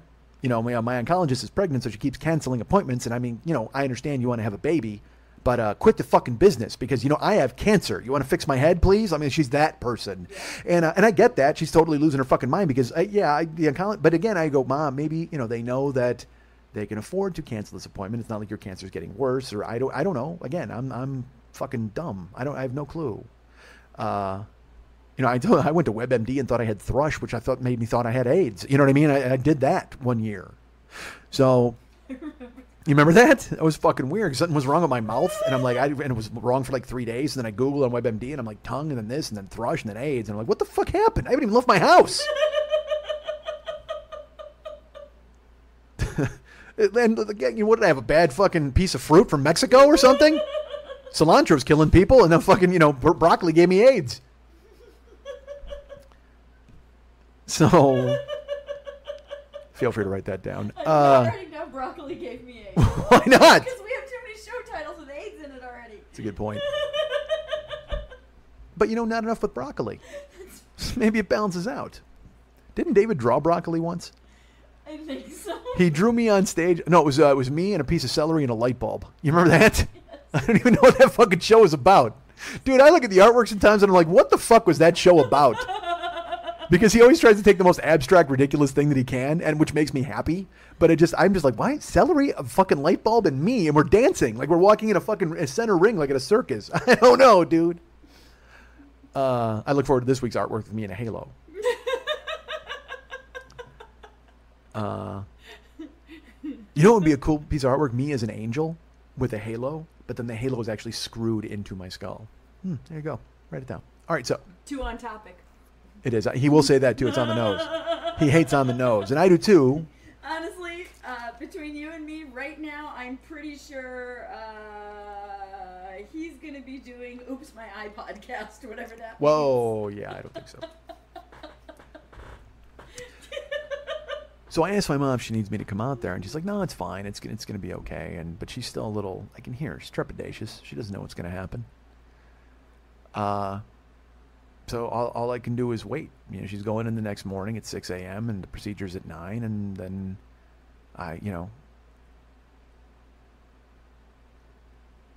think about calling her, but I don't want to call her for 2 reasons. One, I mean, I don't know if the procedure will allow her to be able to talk to me. And 2, she just got rid of brain cancer. I'm going to ask her to grab a cell phone. So the next day comes, and I know she's in the hospital, but I try not to worry about it. And midway through the day, I get a call from Dan, my stepdad. And he says, hello, Michael. And I said, hi, what's going on over there? And he says, well, your mom's fine. You know, she's resting. You know, she can't talk, obviously, but they went in this morning, and they locked her up, and they went in and blasted her, and everything's okay, and we don't know. Now we just wait. We hope she's okay, but she's under, and she's recovering. She'll be fine. I said, well, you need me to come out there? You need anything? And he says, no, we're good. And he goes, I got a list of people to call. I said, great. I said, do you need me to call any before you? No, that's fine. All right, we'll take care. Hangs up. And as days go by, my mom's released from the hospital, and when she can finally call me, I'm worried because I don't know if it affected her. I don't know if it hit spots where she can't talk, and I don't know if she flinched, or I have no idea. So when she calls me, she sounds weary. Hello, Michael. Hey, Ma. I'm glad you're okay. I'm talking to you. Are you okay? Do we know if you're okay? She says, well, my neck is real stiff and it's still sore. But I think I'm fine. I don't know. I'm not sure. I said, well, when will we know? She goes, well, they have to wait 3 months. I said, 3 months? It's ridiculous. She goes, yeah, I know. It's just, you go in there, and what they have to do is they have to analyze more of the lymph nodes, and they look at the rest of you, and they do like a scan, and then they have to, the lesions were hit by the radiation, and we have to wait 3 months and make sure they don't spread or grow or new ones don't arrive, and that these are gone. So it's just a waiting game. So I said, well, what are you doing? Are you going to go back to Chicago? Are you going to stay in Florida with you? She goes, well, I'm going to stay here because the doctors are here for now. But, we got to finish the house this summer. This is the last summer. We're just about done. Got to finish the house and get it on the market so we can get down here to Florida. And, I figure 3 months, the timing on that 4 months is enough to get through the summer and then be back down here in time. She goes, although I may see my doctor in Chicago and I may see other doctors up there, but right now I think we're safe to go home. I'm just going to recover a little bit, and then we're going to leave and head back home. And I said, okay. I said, well, keep me posted, and I love you, and I'll call you. I'll find you. So my mom's home is in Coal City, Illinois. That's where her house is. And so they're just about done with it. She's been working on the inside, the interiors, and my brother, Scott, and his girlfriend, Catherine, have been going there while my mom's in Florida. And Dan's son has been coming in, and they've been doing all of this work inside the house, painting and taking rugs out and stripping. And my mom sorted through a ton of shit. And my mom is like a crazy hoarder. I wouldn't be shocked if my mom went into her basement and as she made her way through the labyrinth of newspapers and old jewelry and everything else that she has hidden, she went around the corner and found herself looking for something. I mean, it is just... There's a rip in the space-time continuum where my mom would find herself from 2011 looking for a necklace. I mean, really, they're both wandering in this basement. And then a Minotaur shows up. I mean, I don't know how it fucking works. Boy, can you imagine if a Minotaur got brain cancer? Oh, my word. You can't put the halo on that head. That's a giant head. That's actually my favorite Aesop's fable. The Minotaur with brain cancer. It's one of his less known ones, I won't lie to you. I mean, look, we all love the fox and the grapes, certainly. But the Minotaur with brain cancer, now that'll tug at your heartstrings and teach you a lesson. So my mom's sorting her basement and getting all the shit. My mom has a storage area that she puts all of her, because my mom for years has been compiling, again, my mom's a hoarder. She goes on the Home Shopping Network, but she goes to estate sales. So my mom goes and bids on jewelry, like with a paddle and all that kind of stuff. My mom, because she's waiting for the mother of all estate sales that she's going to have. She's bought all this old jewelry for years, statues and lawn ornaments and funky stuff. My mom, she doesn't just buy, it's not like she's like, I only buy gold. My mom will buy a dragon. Like, I mean, it's that sort of thing where she sees something, she's like, that's fucking cool, and I bet somebody wants it someday. She'll buy a crystal ball or she owls, you know what I mean? Like, she'll just buy anything that she thinks looks really cool and might be collectible to somebody. My mom will pick it up. And so she's been doing that for years, and it was all in her house. And then she got a storage area. She put all the jewelry there and all these different things. And she's waiting because she's eventually going to have a giant estate sale before they go to Florida to sell off all this stuff. And it is, like I said, some of it is funky and some of it is absolutely valuable. So my brother and my stepbrother have been doing work on the house. And they head back to Chicago, or they're going to head back to Chicago, I should say. And then the week before they go, a tornado hits Coal City. And I call my mom, because I mean, it hit at 10 o'clock at night. Like, I heard about it the next day, and it was one of those things where I just heard tornadoes in Illinois, and I didn't even fucking think about it. It hit Coal City, where my mom's house is. And so I call her the next day, and she says, yeah, we're packing to leave. And I said, well, I thought you were leaving next week. She goes, I can't now. She goes, I don't know what's going on there. The governor's declared Coal City a state of emergency. I think Obama went to go look at it. He flew over in a helicopter. My brother goes because my mom calls him. Again, it happens at like 10 at night. So my mom hears from one of her neighbors. Her neighbor's got a hole in her roof. When she heard that there was a tornado, they went into the garage or the basement, and it's a good thing they did because the hole is over their bedroom. It's like literally their whole bedroom collapsed in.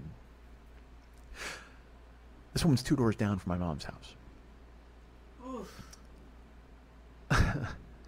So my mom tells Scott and my stepbrother, they're like, go check on what's going on so we know what we're getting into. Well, they go, and they won't let them into the city because it is an emergency disaster area. Nobody's allowed in, only residents. And they say, my mom's, and they try to explain to the cops what's going on. And then finally they're allowed in. And they get to the house, and my mom, she's in Tennessee. I talked to her. She's on her way. They're driving from Florida to Chicago. So they finally get there. And I don't talk to Scott. I don't talk to Marty. But I get my mom after a couple of days.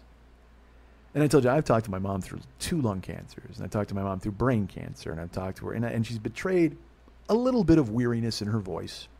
Because, it's been a hell of a 2 years. You've had cancer 3 different times. You need a hip replacement. You need knee replacements. You're struggling just to walk around your home, but you can't get that fixed until you get the rest of you fixed. My mom, she is the Operation Game Board.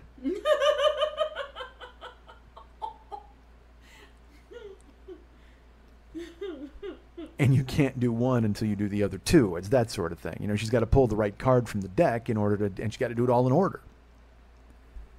So she gets back to Chicago, and I give her a break. I don't talk to her. I go, when you're there, I understand you're going to kind of hit the ground running or limping. So let me call you, and you call me and let me know what's happening. So after a few days, she's there, and I go on the internet, and I had no idea. Again, I'd been there many times for Christmas and stuff. I lived there for a short period when everything went to hell, and I was dating a woman who burned my stuff, set it on fire by year 2. Again, these new people are here. I got to go ahead and plug it. So I call my ma, and I don't get a hold of her. I let her, and then she calls me. So I've been to that house. When I go on the internet, I look at the devastation, and I can't find my mom's place, but I can see clearly where this pizza joint was and all these different things. My mom calls me after a few days, and she's like, "Hey, kiddo." I said, "Hey, Ma, how you doing?" "Oh, Mike, it's terrible. Michael, it's just awful." I said, "Well, are you okay physically?" She goes, "Well, I'm not even thinking about that now. Just the house is awful." I said, "Well, what happened?" She said, "There's shingles torn off the roof, like all over the place. The mailbox is gone. The garage door is destroyed. Marty was there, and he was trying to bang it with a sledgehammer just so we could open it and get inside.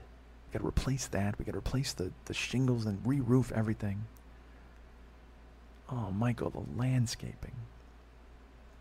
My mom's a gardener. She loves her yard, always has. But when they moved to Florida, they asked Scott to kind of tend it a little bit. But my mom has always planted trees and shrubs and flower beds and vegetables. And my mom, she would be happiest on her knees outside in the garden, covered in dirt, planting, tilling, rototilling, whatever the fuck it is. I don't even know. It's the shit I never wanted to do, but she finds peace in it. And it's gone. I said, what? She goes, it's gone. The yard is gone. Trees that she'd planted 20 years ago that have grown, torn out, gone. And not even like they're laying there, taken away, gone. Shrubs, gone. All the rock beds and destroyed, everything. The backyard, bare.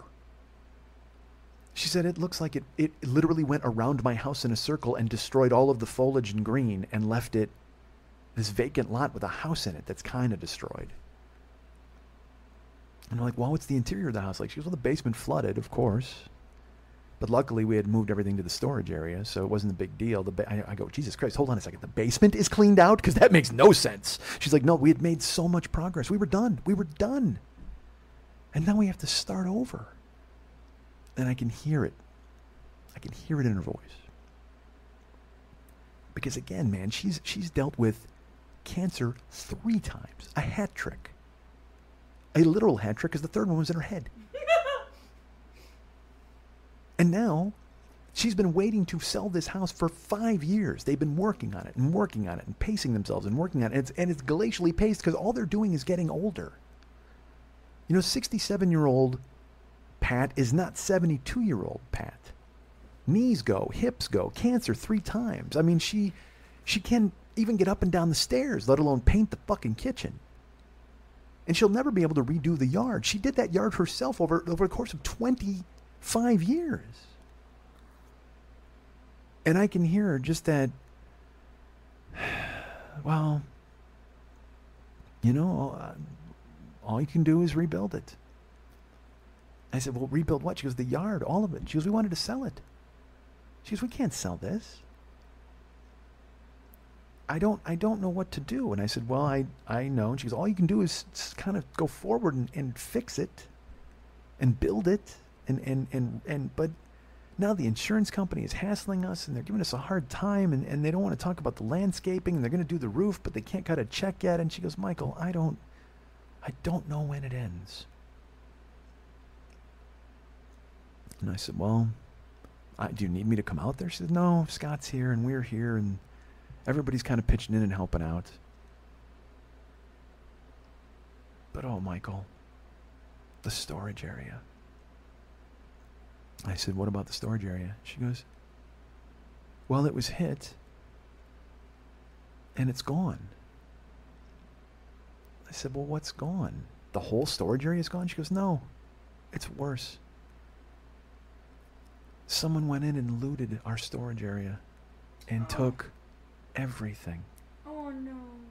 I said, how do you know that happened? She goes, because there were things in drawers and the drawers are empty.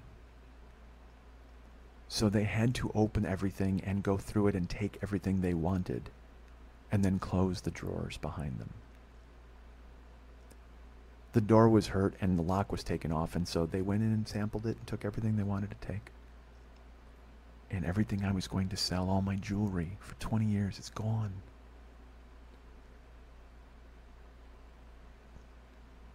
I mean, I don't even know what the fuck to say.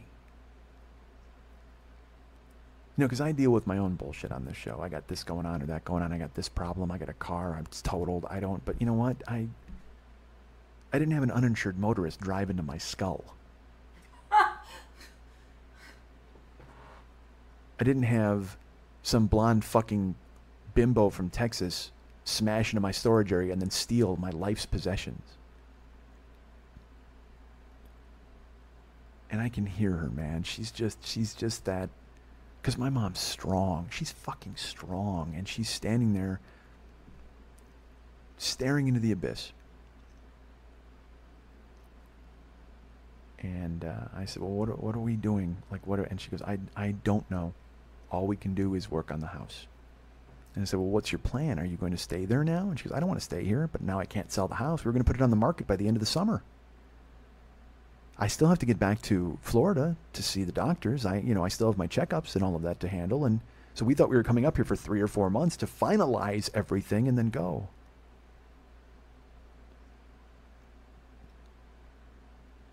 Michael, why couldn't it hit the house? I said, I don't know. She goes, if it hits the house, it destroys the house, we get an insurance payment, I don't have to fucking put it on the market. Then I don't care that the yard's fucked up. I don't care even really about the storage area.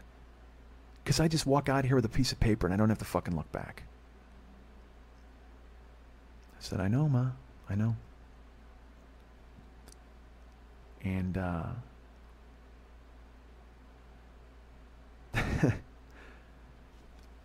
in the next breath, she starts to tell me the good news, which is that nobody's hurt and nobody's dead, and she sees her neighbors, and she realizes the devastation they've experienced and how their houses are destroyed, and she got off light, and she's lucky. And it was that 5 minutes of weariness, but then to see her just climb right back up on it and go, well, I'm better off than everybody else, and it's fine, and at least our house is still standing, and we'll go ahead and just put the roof up, and as soon as the insurance takes care of it, she's right back to being her. She took 5 minutes.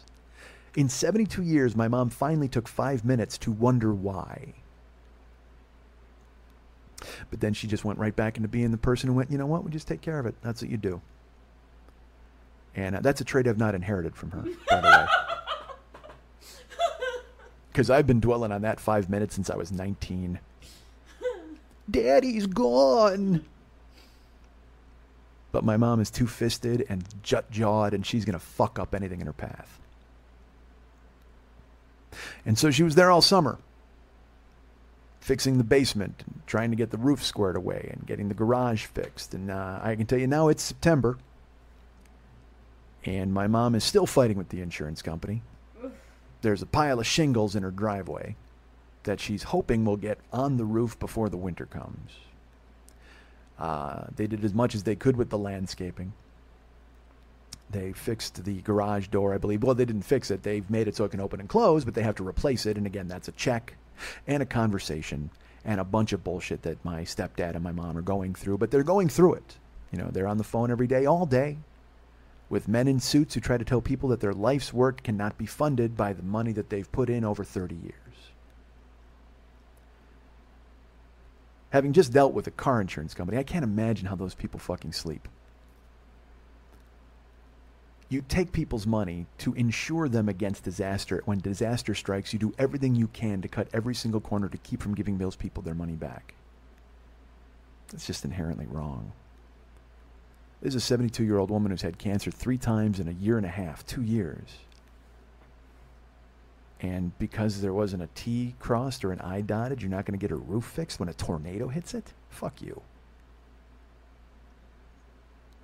Terrible people. But my mom, you know, she'll just tell me, hey, well, you know, fuck them. That's what insurance companies do. They're fucking vampires, just like lawyers. But unfortunately, the problem is when an insurance company pulls their vampire bullshit and they won't give you a check, you got to call the other vampire, the fucking lawyer, to go after them. And then you just got 2 vampires fighting while you stand around and don't get anything fucking done. And I'm sure there's some sort of message to be gleaned from that, but all I can think about is vampire fight. How cool! Mom, that's awesome! You might have just written an awesome movie! Vampire fight! Whee! I want to make a video game where a tornado hits a small town and a couple of vampires have to fight over the roof! Yeah, god damn it! Ding, ding, ding, ding, ding, ding, ding!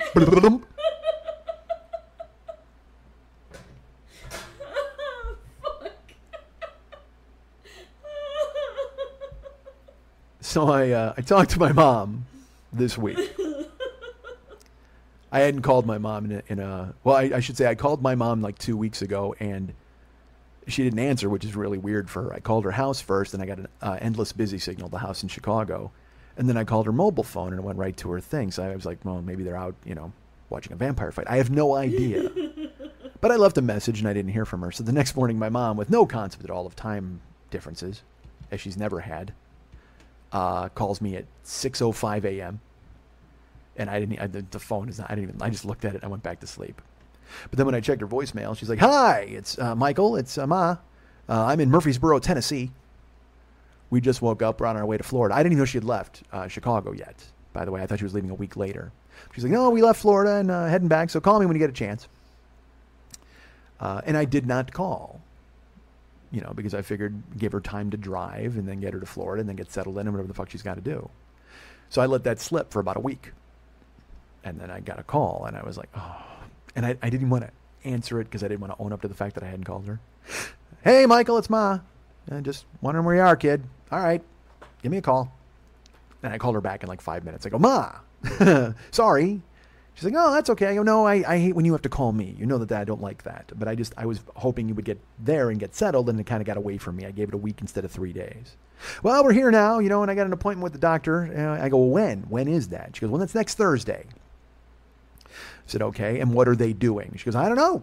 She goes, it's the follow-up. I went to go see my fucking oncologist, and she's still got a baby or whatever. I don't even know if it's still in her or it's out of her or it's in a crib. I don't fucking know. But apparently she can't see me. She's got to stay with it. So she goes, I don't know why that woman just doesn't quit. And I'm like, Mom, well, nobody leaves their life's work because they had a baby.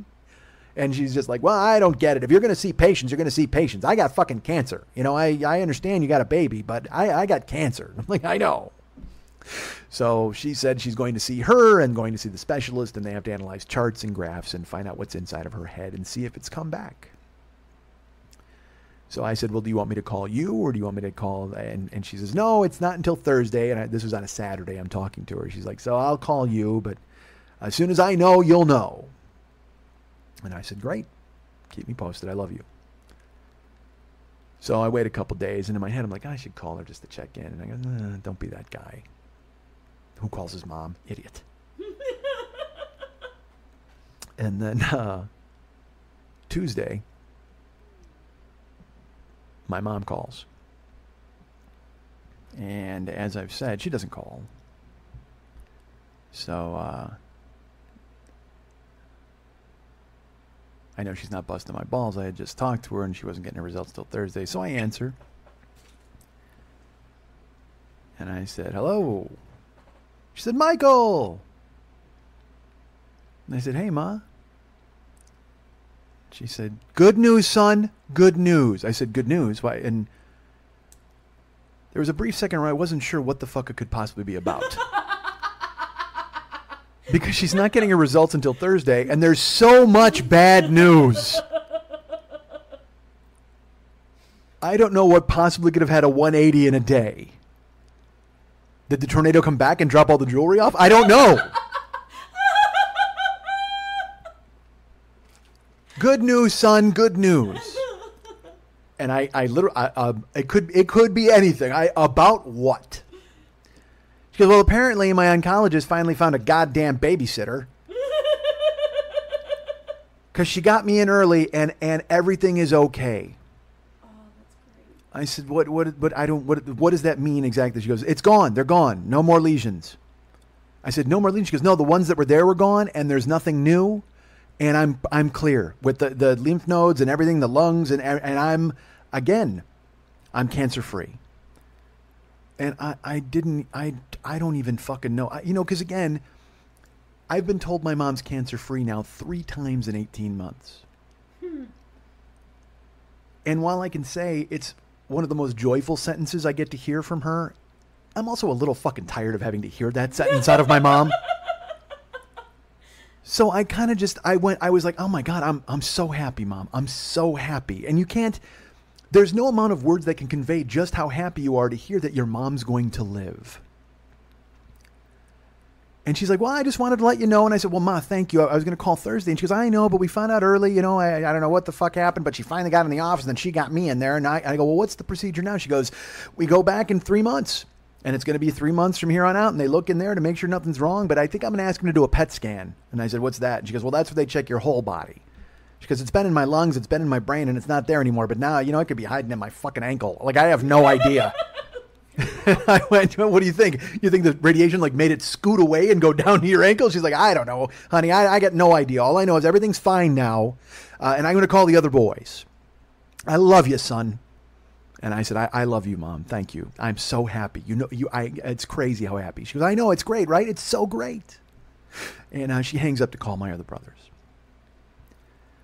And again, I have my own problems. And you guys have been there to rally when the car went under and my job's ending and all this other bullshit, but none of it all pales. It all pales in comparison to the phone call from your mom telling you that she's going to live. And this is last week, Tuesday. And I was going to call her Thursday, and I didn't. I gave her a few days because I didn't know what was going on now. You know, I mean, she's fine. And so I talked to her Monday. We're recording this on Wednesday. I talked to her 2 days ago. And I called up, and I got my stepdad, who unbelievably answered the phone. I like him. He doesn't have his hearing aid turned up, so he's just like, huh? What? I go, it's Mike. Hi, Dan. How are you? Oh, Michael, me boy. How are you? I go, I'm good. I'm trying to find your ma. I'm like, well, we can talk for a second, if that's okay. I know it's awkward and weird, probably, but I have known you 30 years. It'd be nice to have a conversation. All right, hold on. Here she is. That's awesome. Finds my mom on the sun porch, gives her the thing, and she's like, oh, it's so hot here, honey. How are you? How are you? I said, I'm good. What's going on? She goes, oh, I'll tell you what, I've been on the phone. I'm just trying to get everything all in a row. And I said, well, how's the house? Oh, fuck that. We're still battling with the insurance company. We got a pile of shingles that's not even going up yet. It's going to be October. It's going to be fucking cold there soon. They need to get that taken care of. I go, yeah, they do. I go, but the good news is you're in Florida and it's not cold. She goes, oh, it's 90 degrees right now, son. I said, Ma, it's 8:30 by you. She goes, yeah, it's got to be 90 degrees. She goes, I've been on the phone all day. I'm just sitting on the sun porch on the phone, and I get my hips done, and I'm going to get my hip replacement, and I get my knees, and I go, whoa, hold on, what are you doing? You're going back into fucking surgery so soon? She goes, I don't know how much time I have left. I want to get everything fixed while I can. I love her. And I said, all right. I go, so what's first? And she goes, I think the hip and then the knees, but I'm going to let the doctor decide, and we'll figure it out. But it's all like dominoes falling now. You know, the brain is fine, and I just want to get something done before 3 months, and they look at it, and they tell me there's something else fucking wrong with me. So I can go in and get this taken care of. I said, all right, well, keep me posted. If you need me down there or you need a walker with tennis balls. She goes, fuck you. I don't need a walker. I said, all right, Ma. She goes, but honey, I think I might need a walker. I'll tell you what. And I go, I know you do, Ma. You got stairs. She goes, I can barely go up and down stairs. I go, I know. So she says, well, I should tell you something. I've kind of been avoiding telling you this. And I said, oh, Christ. Oh, no. What are they cutting into now? And she laughed. She goes, shut up.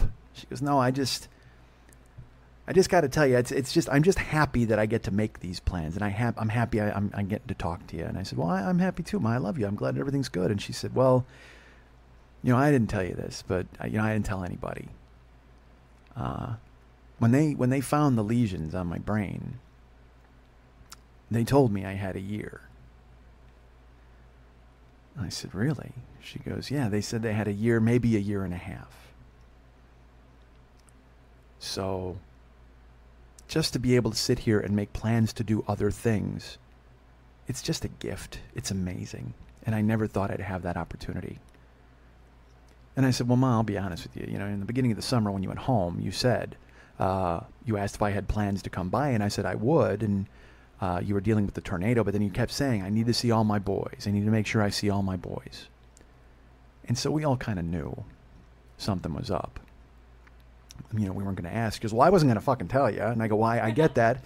I go, but Ma, you got to tell me that stuff. She goes, why? So then you just worry about it?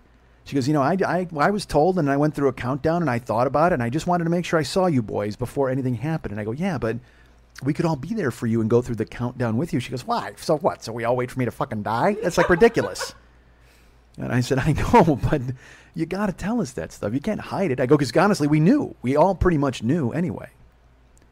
She goes, well, I said, so don't hide stuff like that going forward. I mean, it's just, we know it's brain cancer. We know it's serious. She goes, yeah, it's serious. So why do I have to give you a number? And that made sense. Because she could have died the next fucking day, 18 months or 18 minutes. Who knows? Brain cancer. If it happened, you were ready for it. So as much as I wanted to know, I guess I'm glad I didn't know. So she says, hey, I got to talk to you about something. I said, oh, Christ. Okay, what? She goes, you talk fast. And I said, well, yeah, I've always talked fast. I go, what does that mean? Like on this phone call I talk fast? And when did you get so dirty? Oh, no. I said, what are you talking about? She goes, I listened to that show. I said, what? She goes, I've listened to all your shows. I said, you're listening to the podcast? She goes, yeah, I am. When did you get so fucking dirty?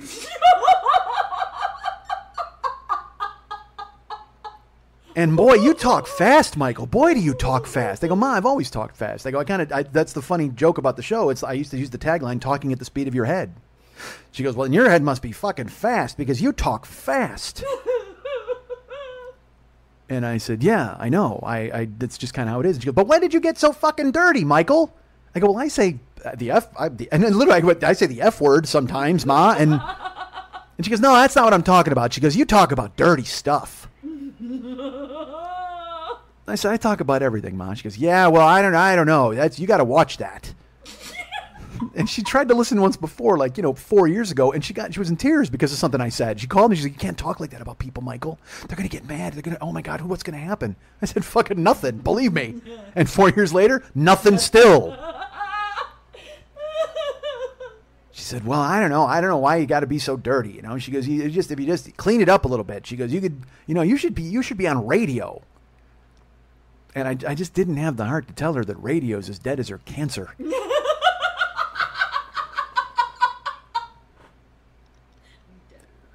Believe me, if anything in this conversation has 18 months to live, it's fucking terrestrial radio. She goes, you got to watch that. You're kind of dirty and you talk real fast. And I said, well, I kind of do. And I said, I can't believe you're listening. She goes, I've started listening. She goes, I listened the past few months. I said, well, I'm glad, but it's going to be a fast-talking, dirty show. She goes, well, I love you, son. You know that. I said, I know. And she goes, I always knew. You know that. I go, I know, Ma. You always knew. She goes, all right. Well, I'll talk to you next week. I said, well, I'll call you this weekend. I love you. Bye. And I laughed when I hung up the phone because in my head I just thought of her sitting down looking through a catalog of knees. Sorting through a sales flyer of hip replacements. Listening to me stick my cock in a cake.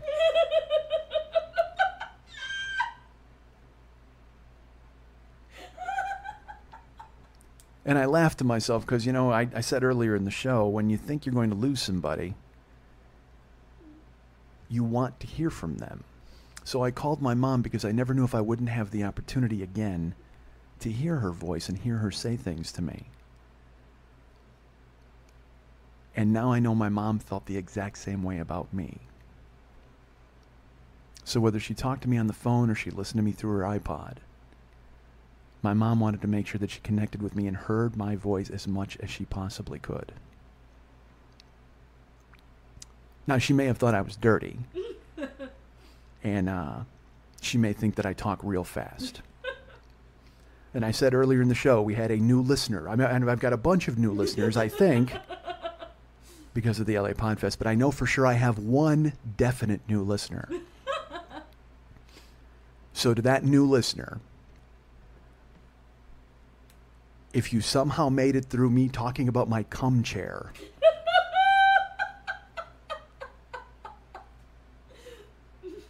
I want to say I love you.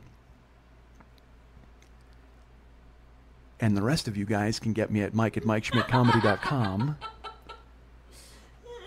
You can find me at Facebook.com/the40year-old-boy. You can get me at Twitter.com/the40year-old-boy. Follow me on there.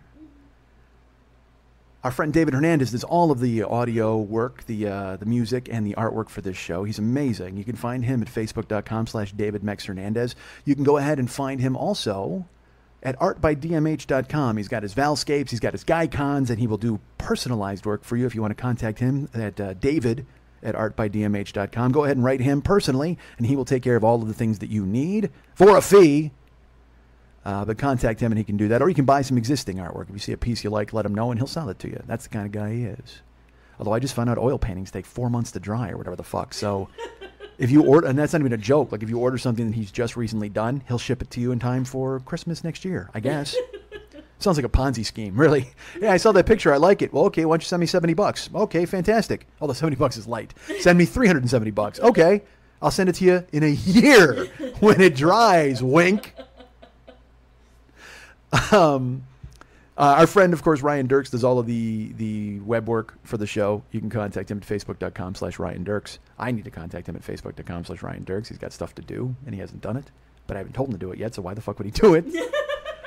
And, of course, that right there is our producer, Lily Von Stupp. You can who I need to do this show. You know, every week I'm in a basement or I'm somewhere else, but I always feel at my best when I'm sitting across from the woman who makes it happen, Lily Von Stupp. You can find her at facebook.com/Lily Von Stupp. You can find her at several different Twitter accounts, twitter.com/Lily Von Stupp, twitter.com/MNTs, and twitter.com/HollywoodBQFest. But if you'd like to write her a personal note. Please do. Not. And see if she can give you the names of a couple of girls to work for cheap. You can write her at Lily at burlesque411.com. That's Lily, Lili, at burlesque411.com.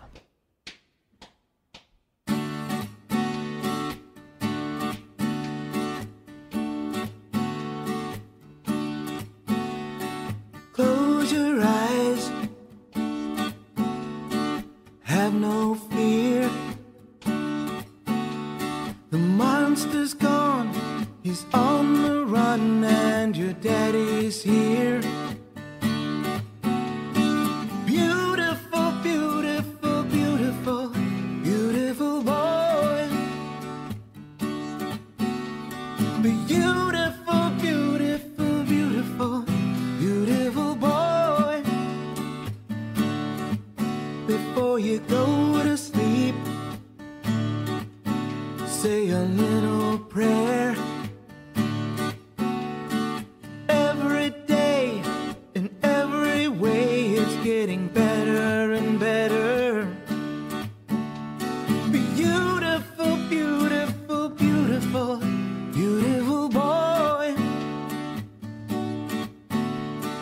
Beautiful, beautiful, beautiful, beautiful boy. Out on the ocean, sailing away, I can hardly wait to see you come of age.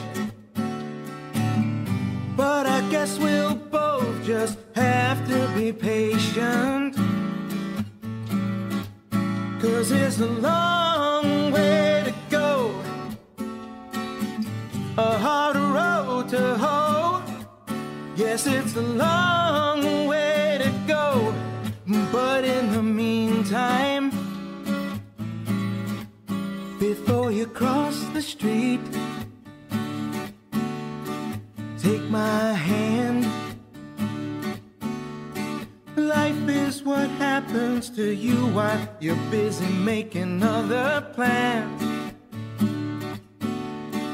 Beautiful, beautiful, beautiful, beautiful boy. Beautiful, beautiful, beautiful, beautiful boy. Before you go to sleep, say a little prayer. Every day, in every way, it's getting better and better. Beautiful, beautiful, beautiful, beautiful boy. Darling, darling, darling, darling Val. Want to remind you folks about the Monday Night Teas every Monday night at the 3 Clubs on Vine at Santa Monica. Actually, you know what? It's on Santa at Vine Monica. I apologize. No, I think it's at Monica Vine on Santa. No, it's on Vine at Santa Monica. I wish I could have bottled the face you made and given it to people to give to their enemies. That was... It was just the look of... Honestly, I was going a different direction completely.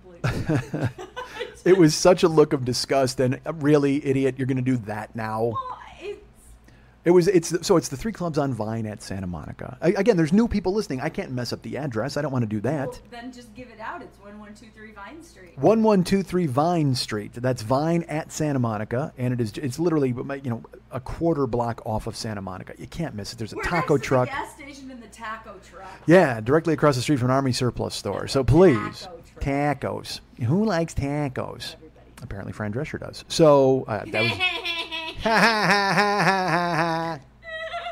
Oh, God, I wanted to fucking rail Fran Drescher for the longest time. I have no idea why. It's just there was that thing about her. I don't have a cock, and I wanted to put it in her mouth to shut her up. No, it's not. No, it wasn't a quiet thing. No, because I would like do that in my fucking ear. I mean, seriously, Bray just. Oh my God, that feels so good. Fuck that. I want her braying in my ear like the Indian from the Funny Company. Let me have it. Done. And believe me, and it won't be this. It won't be ha ha ha. It'll just be ha. It'll be just like one long fucking noise until like literally she just cries. Oh my God. So yeah, that was. I don't even know why. It was like the weirdest thing. It's like I had a crush on Sally Field when I was like 14 because she was in a movie called Backroads with Tommy Lee Jones and she played a hooker. And I don't know why, but there's one scene where she's barefoot and like walking, and in my head, I literally. At that moment, I felt love. I know it sounds stupid, but at 14, I just went, what's happening? Oh, my God. That's it wasn't, no bullshit, because it was higher than my cock. It was in my stomach. That's what I mean. It's like, as if it was your cock. Your balls hadn't dropped yet. Incorrect. They totally dropped. Oh, my God. They were so dropped. I got photos to prove it. No, But I was like, it was this weird thing because I saw a double header, a double feature at the Bolingbrook Plit, and I watched Backroads with Sally Field and Tommy Lee Jones, and she's in like jean shorts and she's barefoot, and I remember I dreamed about her that night, and I was like sick, like I was like, oh, what's that? Oh, I was like, I couldn't move. I had this weird sick feeling in my stomach and my heart, and I don't know why I loved her. She was so goddamn cute. It's ridiculous, and I've never watched it since because I don't want to, because I don't want to ruin it, because I have that memory of being 13 and just going, oh. I did that a lot when I was 13. So. Where were we? We're at your show. We're at the 3 clubs on Vine in Santa Monica watching the Monday Night Teas every Monday night. It's the greatest burlesque show in the history of Los Angeles County, nay, Los Angeles City, nay, the state of California. Nay, the world! She'll tell you. I don't know. That's good. You should have seen your blues pop. What? Your blues. The lines in the little fucking... Oh, I said your boobs pop. Your boobs pop. Yeah, you should have seen that. Oh, my God. When I say in the world, my boobs pop? Yeah, okay. That's how it works. So, let me ask you this. How was the show this week? First of all, I happen to know the producer of that show. She is the producer. She is the guru. She is the media expert. She is the social media manager. She is everything you need to know about that show and more. And she is my great friend and the producer of this podcast, Lily Von Stupp. Hi, Lily. How are you? Hi, I'm good. Fantastic. Can you tell me a little bit about this week's Monday Night Teas? First of all, I'm going to say I'm very happy about your mom. So am I. We hadn't talked about it off air, and I didn't want to bring it up because I didn't know, I don't like to bring up people's personal demons. So she didn't want, and it's funny, because she never... Told me that. She's like, she won't really talk. And I was like, okay, well, I'm not going to pester you. If you need something, you'll ask. Well, you knew she'd been diagnosed. We talked about that, but I never told you anything about her treatment or anything that was happening because she's private, and she's not going to be happy about this fucking week because she didn't give me permission to do this either. You're her son. You're part of her. Sharing your stories are what you do, and she's amazing. New people, I'll just tell you this, because this literally, I went in here with I didn't know what I was going to, I never really know. I'll have a general idea of what I'm going to talk about, and I'll talk a little bit later here about what I was going to talk about for the whole show. I'm an idiot. Didn't talk about that at all. Well, it's funny, because that was just born out of the fact that my mom's listening. Yeah. Like, I in my head here, it's not like I came in prepared to do that. I was just going to mention the fact about her. She's like, you talk fast, and when'd you get so dirty? Like, literally, that was all I was going to tell you. And then everything else happened, so that we found our way there. That was legal pad number 14 that we got to, and we went ahead and found everything on there. I wish there were legal pads on the table. I don't know how you remember when stuff is. I don't. It's rough. It's weird. It's like, I do, and then I talk. But I'll tell you this: when I was researching, I'll talk about that in a minute. So let's talk about the Monday Night Teas. The Monday Night Teas was great. It was wonderful. Prince Poppycock sang a couple new numbers. That dude's always there now. He's the host of the Third Teas at Threes. He's there once a month now. Okay. We're delighted to have him. He's a wonderful performer. I'm not gonna. If you saw AGT, he was the first runner-up. He's amazing opera. I'm sorry. What did we see? America's Got Talent, AGT. Okay. Yeah. I thought you said AZT, and I'm like, wait a minute. That's different. It's clearly different. But if he was first runner-up in that. Yeah, he was performing. There were wonderful performances all night long. Hot Cock performed. He's a burlesque performer. He's a boylesque performer. He's a trained dancer, performance artist. I mean, he's gotten grants to do dance productions. He stripped as Mr. Rogers. Under his real name, I would assume. Yeah, under his real name. But I mean, he stripped as Mr. Rogers. You know, Okay. the sweater, the shoes, the whole 9 yards, and I can't see the Outer Meridian Institute granting a grant to Hot Cock. Well, sometimes they do. I mean, there's a lot of people I know who do sex work and stuff like that get grants from Creative Arts to do stuff to support political change. So, I mean, it does happen, but I believe it's under his real name. So he did that, and he did But Mr. that. Rogers Was strip, great. and it was wonderful. It was a great show all around. I really enjoyed it. nice. And who's coming up this week? This Monday we have Beauties, which Beauties. is the all-classic burlesque show. Mr. Hollywood Burlesque Kirby LaBrea will be performing for the first time since he won his title at Monday Night Tees. Nice. Malin St. Clair will be there. Ruby Champagne, Mexican Spitfire Burlesque, she's performing. Just all great, all classic numbers. It's going to be really fun. Fantastic. I'm looking forward to it. So that's Monday nights at 10 o'clock. Yeah, and then we've got Velvet Tom coming back. So if you're interested in a lounge singer that has his current wife and his ex-wife performing with him, and the hilarity that ensues having them both as backup singers, wonderful cabaret show. So there's his ex-wife and his current wife, and he's kind of in the middle. Yeah, he's... You know what I call that? Angry Oreo. Neither of them are of color. Whoa, you went there. I did. Literally in my head before I said it, I go, people are going to think I mean that. Yes. And I did not realize the person in this room would think I meant that. When I think Oreo, that's what you think of, unfortunately. I don't think it's racist, but it's like two blacks and a white. I don't think of Oreo cookies as ex-wives. You don't? No, I think of them as a colorful analogy. I see. Well, I don't know. Was your current wife and ex-wife made of chocolate? hang tight. I want to see just exactly how long you're going to spin your wheels on trying to get out of this motherfucking thing. I'm not getting out of it. I'm just trying to figure out what chocolate and creamy center has to do with you and your ex-wives. I'm sorry, plural? I don't know. I don't. No, I'm talking about them right there. That's Angry Oreo because there's like he's in between it and there's anger right there. I guess I don't know what else you want to call it. Of ex-wives as chocolate. All right, well let's go peanut butter and jelly then. Let's look at it this way. It's like peanut butter and rage. That's what I call it right there. Peanut butter and rage, That's what their band is. I buy. I don't buy any of it. No. But Angry Oreo is a great name for a band. But then you got to constantly explain we're not of color apparently if they're going to be booked in your club. But here's the thing though. You saw A Star Is Born. Yes. Okay, they were called the Oreos. It was Barbara Streisand white in the center, and her two backup singers were of color. Yes. So that's the visual that came to my mind as well. I see. All right, we were going different ways. I'm just talking cookies. You just had a food analogy. You I did. literally only had a food analogy. That's all I have. I had a musical and a food analogy. A fat guy on microphone just goes straight for the cookies. So anyway, Beauties is a classic burlesque show, and it's going to be wonderful. Sounds good. Sounds fun. If you guys want to go to join the Monday Night Tees Facebook, go to facebook.com/Monday Night Tees. And you can go ahead and follow all of the shows that are coming or going and see all the naked pictures, see all the beautiful ladies from the Beauties. Certainly, you want to check them out. And then shows in the past, shows in the future. I keep looking out the window because someone just threw something off the balcony and it plummeted. It was like, literally, I was just like... I thought it was a child from the shadow. I wanted to check my stocks. Like, literally, I didn't know... It wasn't that big. I don't know. I mean, I have no idea. I just saw somebody plummet past my window and I was like, holy fuck, either Mad Men's on or I've got to go ahead and sell amalgamated iron. Do you still have amalgamated iron? I'm going to make a phone call after that. I don't know. They may have plummeted. I've got everything I own in amalgamated iron. And some of it in amalgamated mango. I only invest in amalgamated companies. So go to facebook.com/Monday Night Tees and become a friend of the page, a member. And you can see pictures of upcoming shows, pictures of people who've been there, pictures from upcoming shows. It's going to be amazing. All the nudity you could possibly handle on Facebook. That's not nude. Yeah, that's why I said on Facebook. You know, it's Facebook nudity, quote unquote, pasties and nonsense. Pasties and nonsense. That's going to be the title of my book. Well, that's coming up in November though, right? That's another show at the Tees. Yeah, absolutely. So please go ahead and join that and come to the show and buy tickets. Go to brownpapertickets.com and go ahead and buy. What do you make? What? That would be you hosting pasties and nonsense. Pasties and nonsense. All right. Nonsense with Mike Schmidt. Lose the pasties, and I'm in.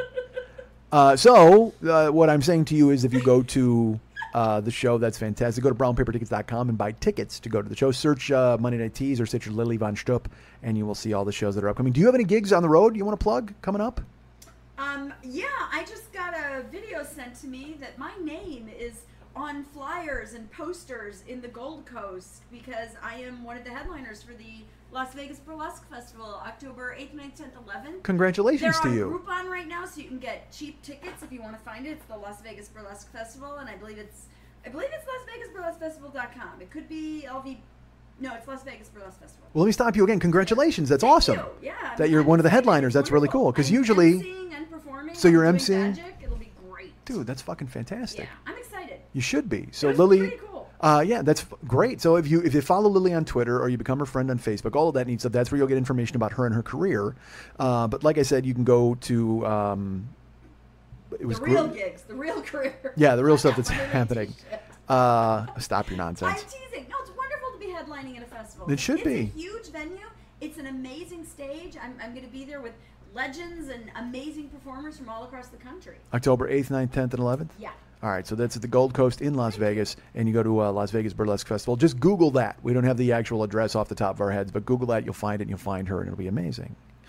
You can go to MikeSchmidtComedy.com for all sorts of cool stuff. Right now, as you know, it's the stuff we've had. New people, I can tell you to go there. My CD, The Big Angry, that was recorded live in San Francisco a couple of years ago, is available. And we're putting together stuff for a new one eventually. We'll see what happens. Download sets are available. Year 1, Year 2, Year 3, Year 4, Year 5, Year 6, and Year 7 of this show are available. Actually, 1 through 6 are available right now. 7's still lurking on my computer. I haven't contacted Ryan. I know it's because it takes like fucking 31 hours to upload it. It's ridiculous.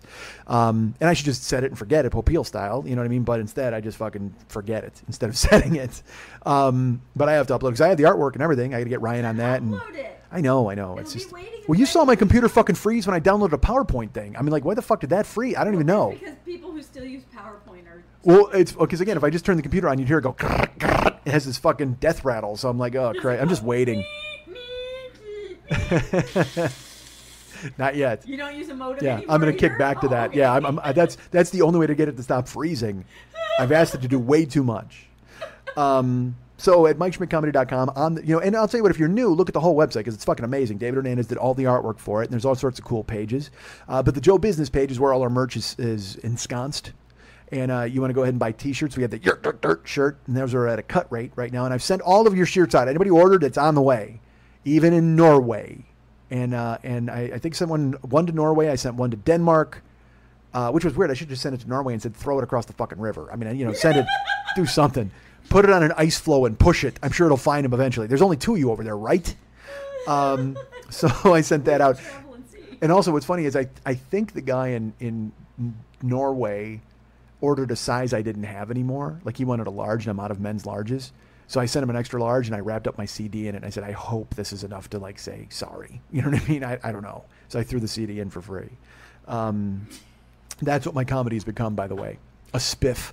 A spiff when the shirt's too big. Mm-hmm. Your shirt's too big? Here, take some words. Here, enjoy this anger.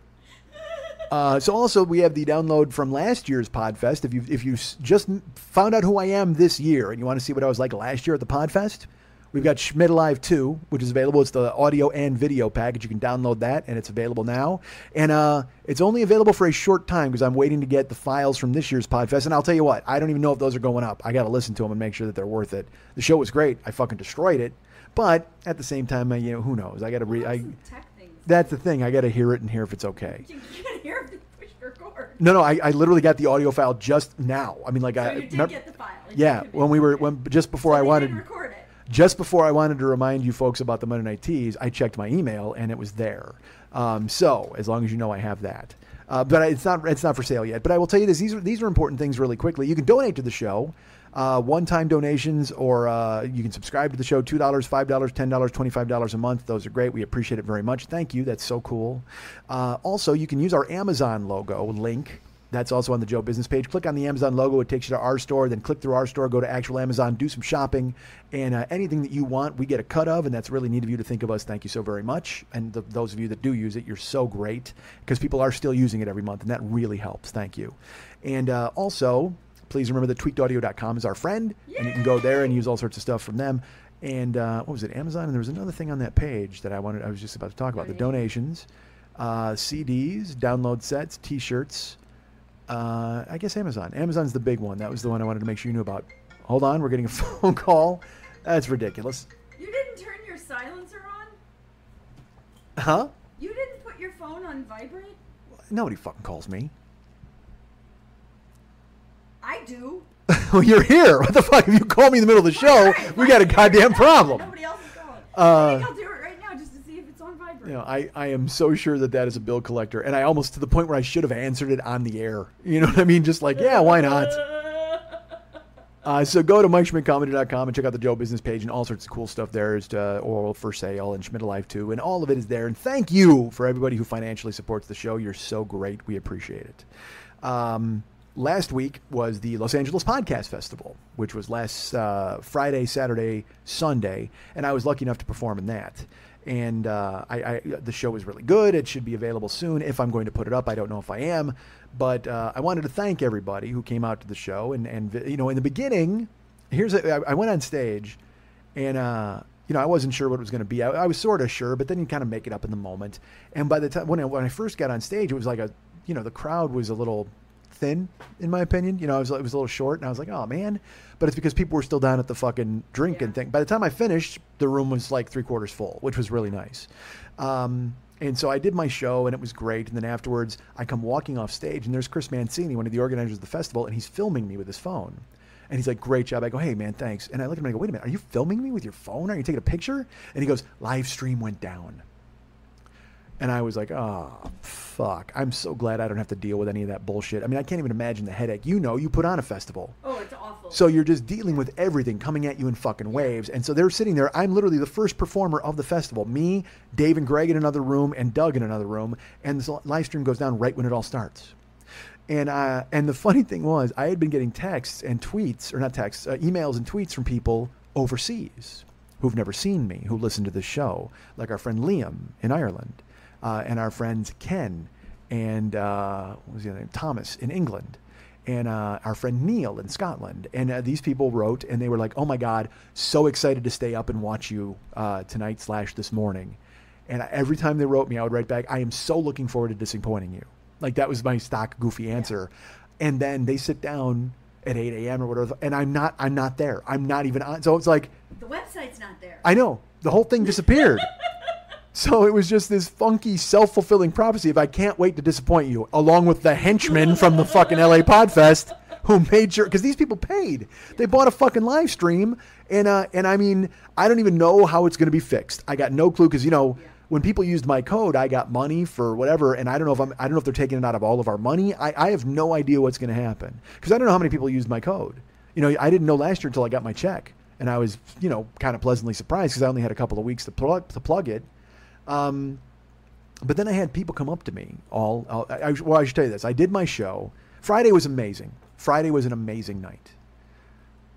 Because I did my show and walked around and talked to people and hung out. And then, in between the show, I went to dinner with, people I love.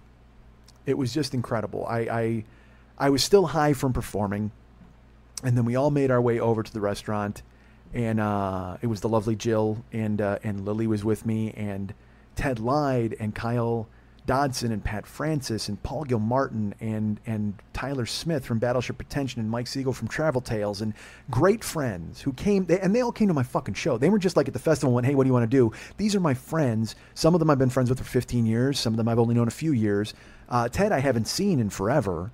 And he came out and he tells me, hey, I've been listening to your podcast. And I said, oh my God, why? You know, I mean, because I'm that guy.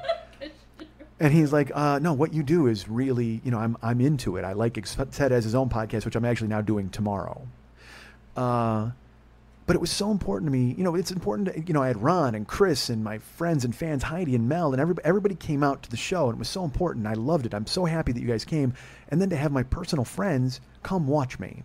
Because you know me, I sit in an apartment and I whine about my fucking job and my car and all these things, and I start to lose sight. I get very myopic, and I'm like, well, I got to make my nut, or I got to make this money, or I got to go here. But there's a huge fucking world out there. I mean, I've carved out a niche, certainly, but I also have friends beyond that niche that I never see. And so it made me go, man, it's the thing, and I'm reinfected, and I tell you all the time, I got to get out there. I got to get out there. And Friday was another of those nights that made me go, I got to get out there, because not only was my show fantastic and my friends came and saw it, so they saw me kill, but then we all went to fucking Chinese food, and we're laughing at P.F. Chang's, and that photo you took is fucking amazing. Did it wind up, I don't know if it wound up on my timeline or not. I tagged you, so it should be. Okay, it's on timeline. Facebook, and Lily put it up, and it's just... If not, share it. But the problem is I'm not friends with some of them, so I can't tag them. Understood, but So- maybe I'll go in and tag them. Yeah. But it's just a photo that Lily took of from the head of the table out, and you see us all leaning in, and it's just this pile of fucking love and talent. And I was so thrilled that everybody came out, and it was so fun.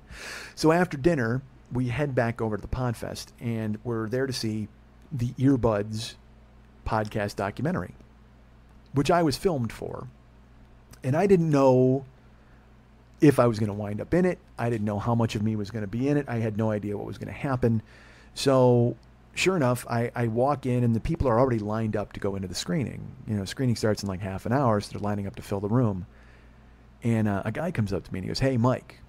And I go, "Hi, I'm Mike." And he goes, "I know, I'm Keith." I go, "Hi, Keith." And I'm used to that because people know me, but I don't know them. But I always say, "Hi, I'm Mike," just to make sure. And he goes, "I know, I'm Keith." And I go, "Oh," and he goes, "We met." I said, "Okay." And he goes, "I'm the producer, one of the producers of the film." I said, "Oh, that's nice, cool." And he goes, "Listen to me. I just want to tell you, you are the fucking greatest." And I went, "Oh, well, good. I'm glad." He goes, "No, I cannot wait. Literally, I'm excited for the premiere, and I want it to debut, and I want everybody to see it." He goes, "But I'm excited for you to see it. You have to see it." I went, "Oh, okay." And he goes, and he said some other things that I'm not going to go into here because he was very nice to me. And I don't want to sound like I'm jerking off, but I mean, he was just super cool. And so I said, "Okay, great. Well, now I'm excited," you know, and I was excited anyway, but I wasn't sure. And then I'm standing there, and we're all kind of milling about, and they start seating people, and a woman comes up to me, and she goes, "You're Mike." And again, this happens at Podcast Festival because, again, people hear me, but I don't meet them. And, you know, and it's like and Michael and W.A.P were there, you know, and I saw them, and I knew them by face and by name, and I knew Ron and Laura, and I just know people because you see them. You get to see them every year. Now it's kind of an annual event. It's fun. And I met Elisa. I met nice people. I met George, and I met Will. I met all these cool people. But this woman came up to me, and she goes, "You're Mike." And I go, "Absolutely. I'm Mike. You are?" And she said, "I'm Tina." I said, "Hi, Tina." She goes, "I'm the editor of the film." I said, "Great." She goes, "I just want to tell you that your segment is unbelievable." I said, "Oh, I'm glad." She goes, "Well, no, you gave us everything we needed. So when we're editing, you know, I watch the footage over and over, and I never didn't watch you." I said, "Well, that's very nice." And then she said some other things, and everything was cool. So then we went and watched the movie, and everybody in it is amazing. I'm very happy. My friends are all in it. Paul Gilmartin is in it a ton, and Todd Glass is in it, and Mark Maron, of course, and Chris Hardwick. Jimmy and Matt are in it. Matt should have been talked to a lot more, quite frankly, in my opinion. But again, it's not my movie. But then, for some reason, I'm in it a bunch. Like, there's a segment about me, and then there's a segment later about me, and then there's another segment about me, and then they used me in another segment about somebody else. Like, just this weird... And I can't thank Chris and Graham enough for not only asking me to be involved, but then using so much of me in a project that was really close to their hearts. And they're friends of mine, and they've been friends for a long time. Chris started booking me in 1999 when I first moved here. He booked me at a Borders bookstore when he was booking a show, and he thought I was funny then. And so now 16 years later, he puts me in his movie, another movie. He put me in Asylum. I mean, it's incredible to have friends who are willing to include you in their special projects. I mean, I wrote that on Facebook that night. I came home and I was fucking wired. You have a question? Well, I feel this same way when I'm involved in projects, but I always say the same thing to people when I book them. I put people where they belong because their talent means that's where they should be. Your story in that movie was really compelling because your life is. Thank you. You don't just have to thank your friends. You have to thank your friends for knowing well enough to see that this is an important thing to talk about and that you are important to talk about. So, I mean, see that side of it and realize that you're there because you're fucking good. Yeah, well, I know that. Okay. I mean, I know I'm just good. felt I needed to say that. Thank you. That's super cool, and it's nice of By you. the way, hi, who are you? Hi, I'm Mike. I'm Mike. I love that I actually shook your fucking hand like an idiot. So whenever it ends, the screening ends on Friday night, and I'm floating. I mean, I can't believe it. I got big laughs in my parts, and we walk out into the hallway, and everybody was very nice. People looked at me, sought me out, came up to me and went, I don't know you at all. And I go, I'm Mike. And they're like, I know, but that was so good. And I'm sure they did that to Paul and they did it to Todd whenever they saw those guys. But for them to come up to me and tell me those things, it was really great. And so everybody who came up to me, they would say, I don't know your podcast, but now I'm going to listen. And that's why I say we have new people on board this week. And to all of those people, there had to be 50 who came up to me over the course of 3 days. And I would say to them, hey, so you don't listen to the show? And they'd say, I really don't. I'm sorry. I have so many to listen to. And I said, that's fine. They go, but I'm going to listen now. I said, well, that's cool. Let me tell you something. If you send me an email, I will send you a download set free of charge. They go, what do you mean? And I go, I have all 7 years catalog, obviously, and we sell them. I said, but you can pick a year. If you want to pick year 1 to hear where it all started, or if you want year 7 or 6 or 3, I go, tell me which one you want, and I'll send it to you because I want, that's the whole point. It's my calling card. And I think if you listen, you'll go, fuck, I need to keep listening. They go, well, I'm going to totally jump in, but I'll definitely send you an email. I said, that's great. I go, that's all I want to do because I'm just all about right now. Dude, I'd love to monetize. I'd love to do all that kind of shit. But right now, I just want to get people fucking listening. Because the more people that listen, well, then maybe I can guest on other shows and the ball gets rolling fucking downhill. So I said to all of them, just send me an email. And I'll go ahead and send you a download set. They go, that's really amazing. And I said, yeah, and also you can subscribe in iTunes. Obviously, the recent episodes, we keep the last 5 up, and then there'll be this week's show, and we'll probably talk about Podfest. But please jump on board. And I'd shake their hands and enthusiastically thank them. And they'd say, oh my God, you're so great. I said, thank you. And then I came home on Friday night, and I was floating, and then Saturday and Sunday, and then Monday and Tuesday, and today is Wednesday. So that's about 6 days later, maybe 5 days later, and not one fucking person has written me to get the free download set. Not one. Nobody. And I scrambled to my email every day like it's Christmas fucking morning, and I'm like, who's the new fan? Who's the new guy? Who can I get on board? Absolutely nobody. So I may be saying that we've got a ton of new listeners now, but we might have fuck all. We might have lost listeners, for fuck's sake. I have no idea. All I know is these people came up to me in a hallway and felt enough to press the flesh, and when I offered them something free, they immediately ran the fuck away from me as far as they possibly could. And this is a group of people who consume free every fucking day. And they were like, you were intense and you were great in that movie, and maybe they just went, whoa, that's a lot of free intensity. I don't think I can fucking handle that. Because you got to figure what? If I send you a download set of me, you open it up and it just punches you in the face out of the fucking computer screen? Possible. Really? Seriously? What's the only thing you could be thinking? I offered you a free fucking year, motherfucker. You were new. You wanted to come on board and I said, here's a free year. And you all looked at me wide-eyed and went, why the fuck are you doing that? I'm like, so you'll get on board. You know why? Because I'm behind a fucking Circle K by a dumpster handing out envelopes of me. I just want to fucking get you involved. You need to fucking sit down and put your earbuds in and take the fucking mic spike. That's what you need to goddamn do. Take the mic spike and you'll be hooked, and you'll keep coming up to me scratching your fucking ears like it's the fucking center of your arm, because that's where your track marks are. I'm leaving track marks in your fucking head, new people, and you're fucking on board. And how can you fucking pass up free product? I'm offering free product, not just 5 hits of free product. I'll send you 52 hits of free product. Send me a fucking email and I'll send it to you. You pick the year. I don't give a fuck, because they're all equally strong and they're all fucking cut exactly the way they should be. No fucking baby laxative in this goddamn show.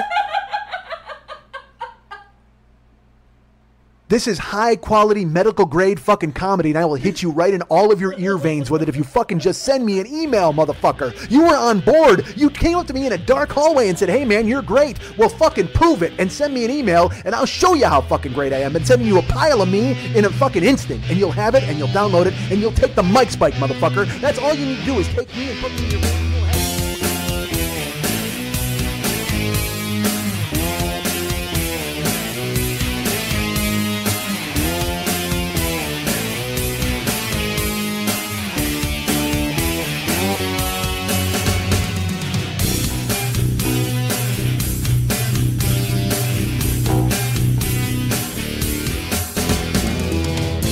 Max always says people skip the closing music. I say people love your closing music, so let's prove it to them. If you've listened this far, write me at heymexilistened@gmail.com, and we'll send you a 40-year-old boy hearing commemorative Facebook profile picture that you better fucking put up, you dick.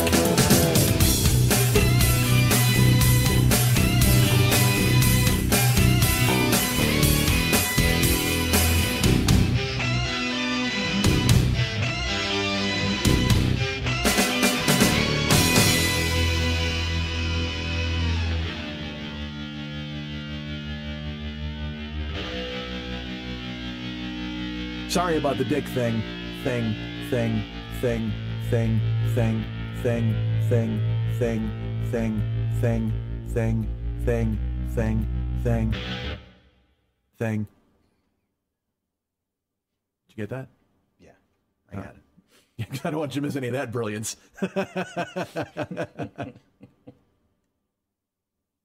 Hey everybody, do you have a Doug in your life, or do you wish you had a Doug in your life?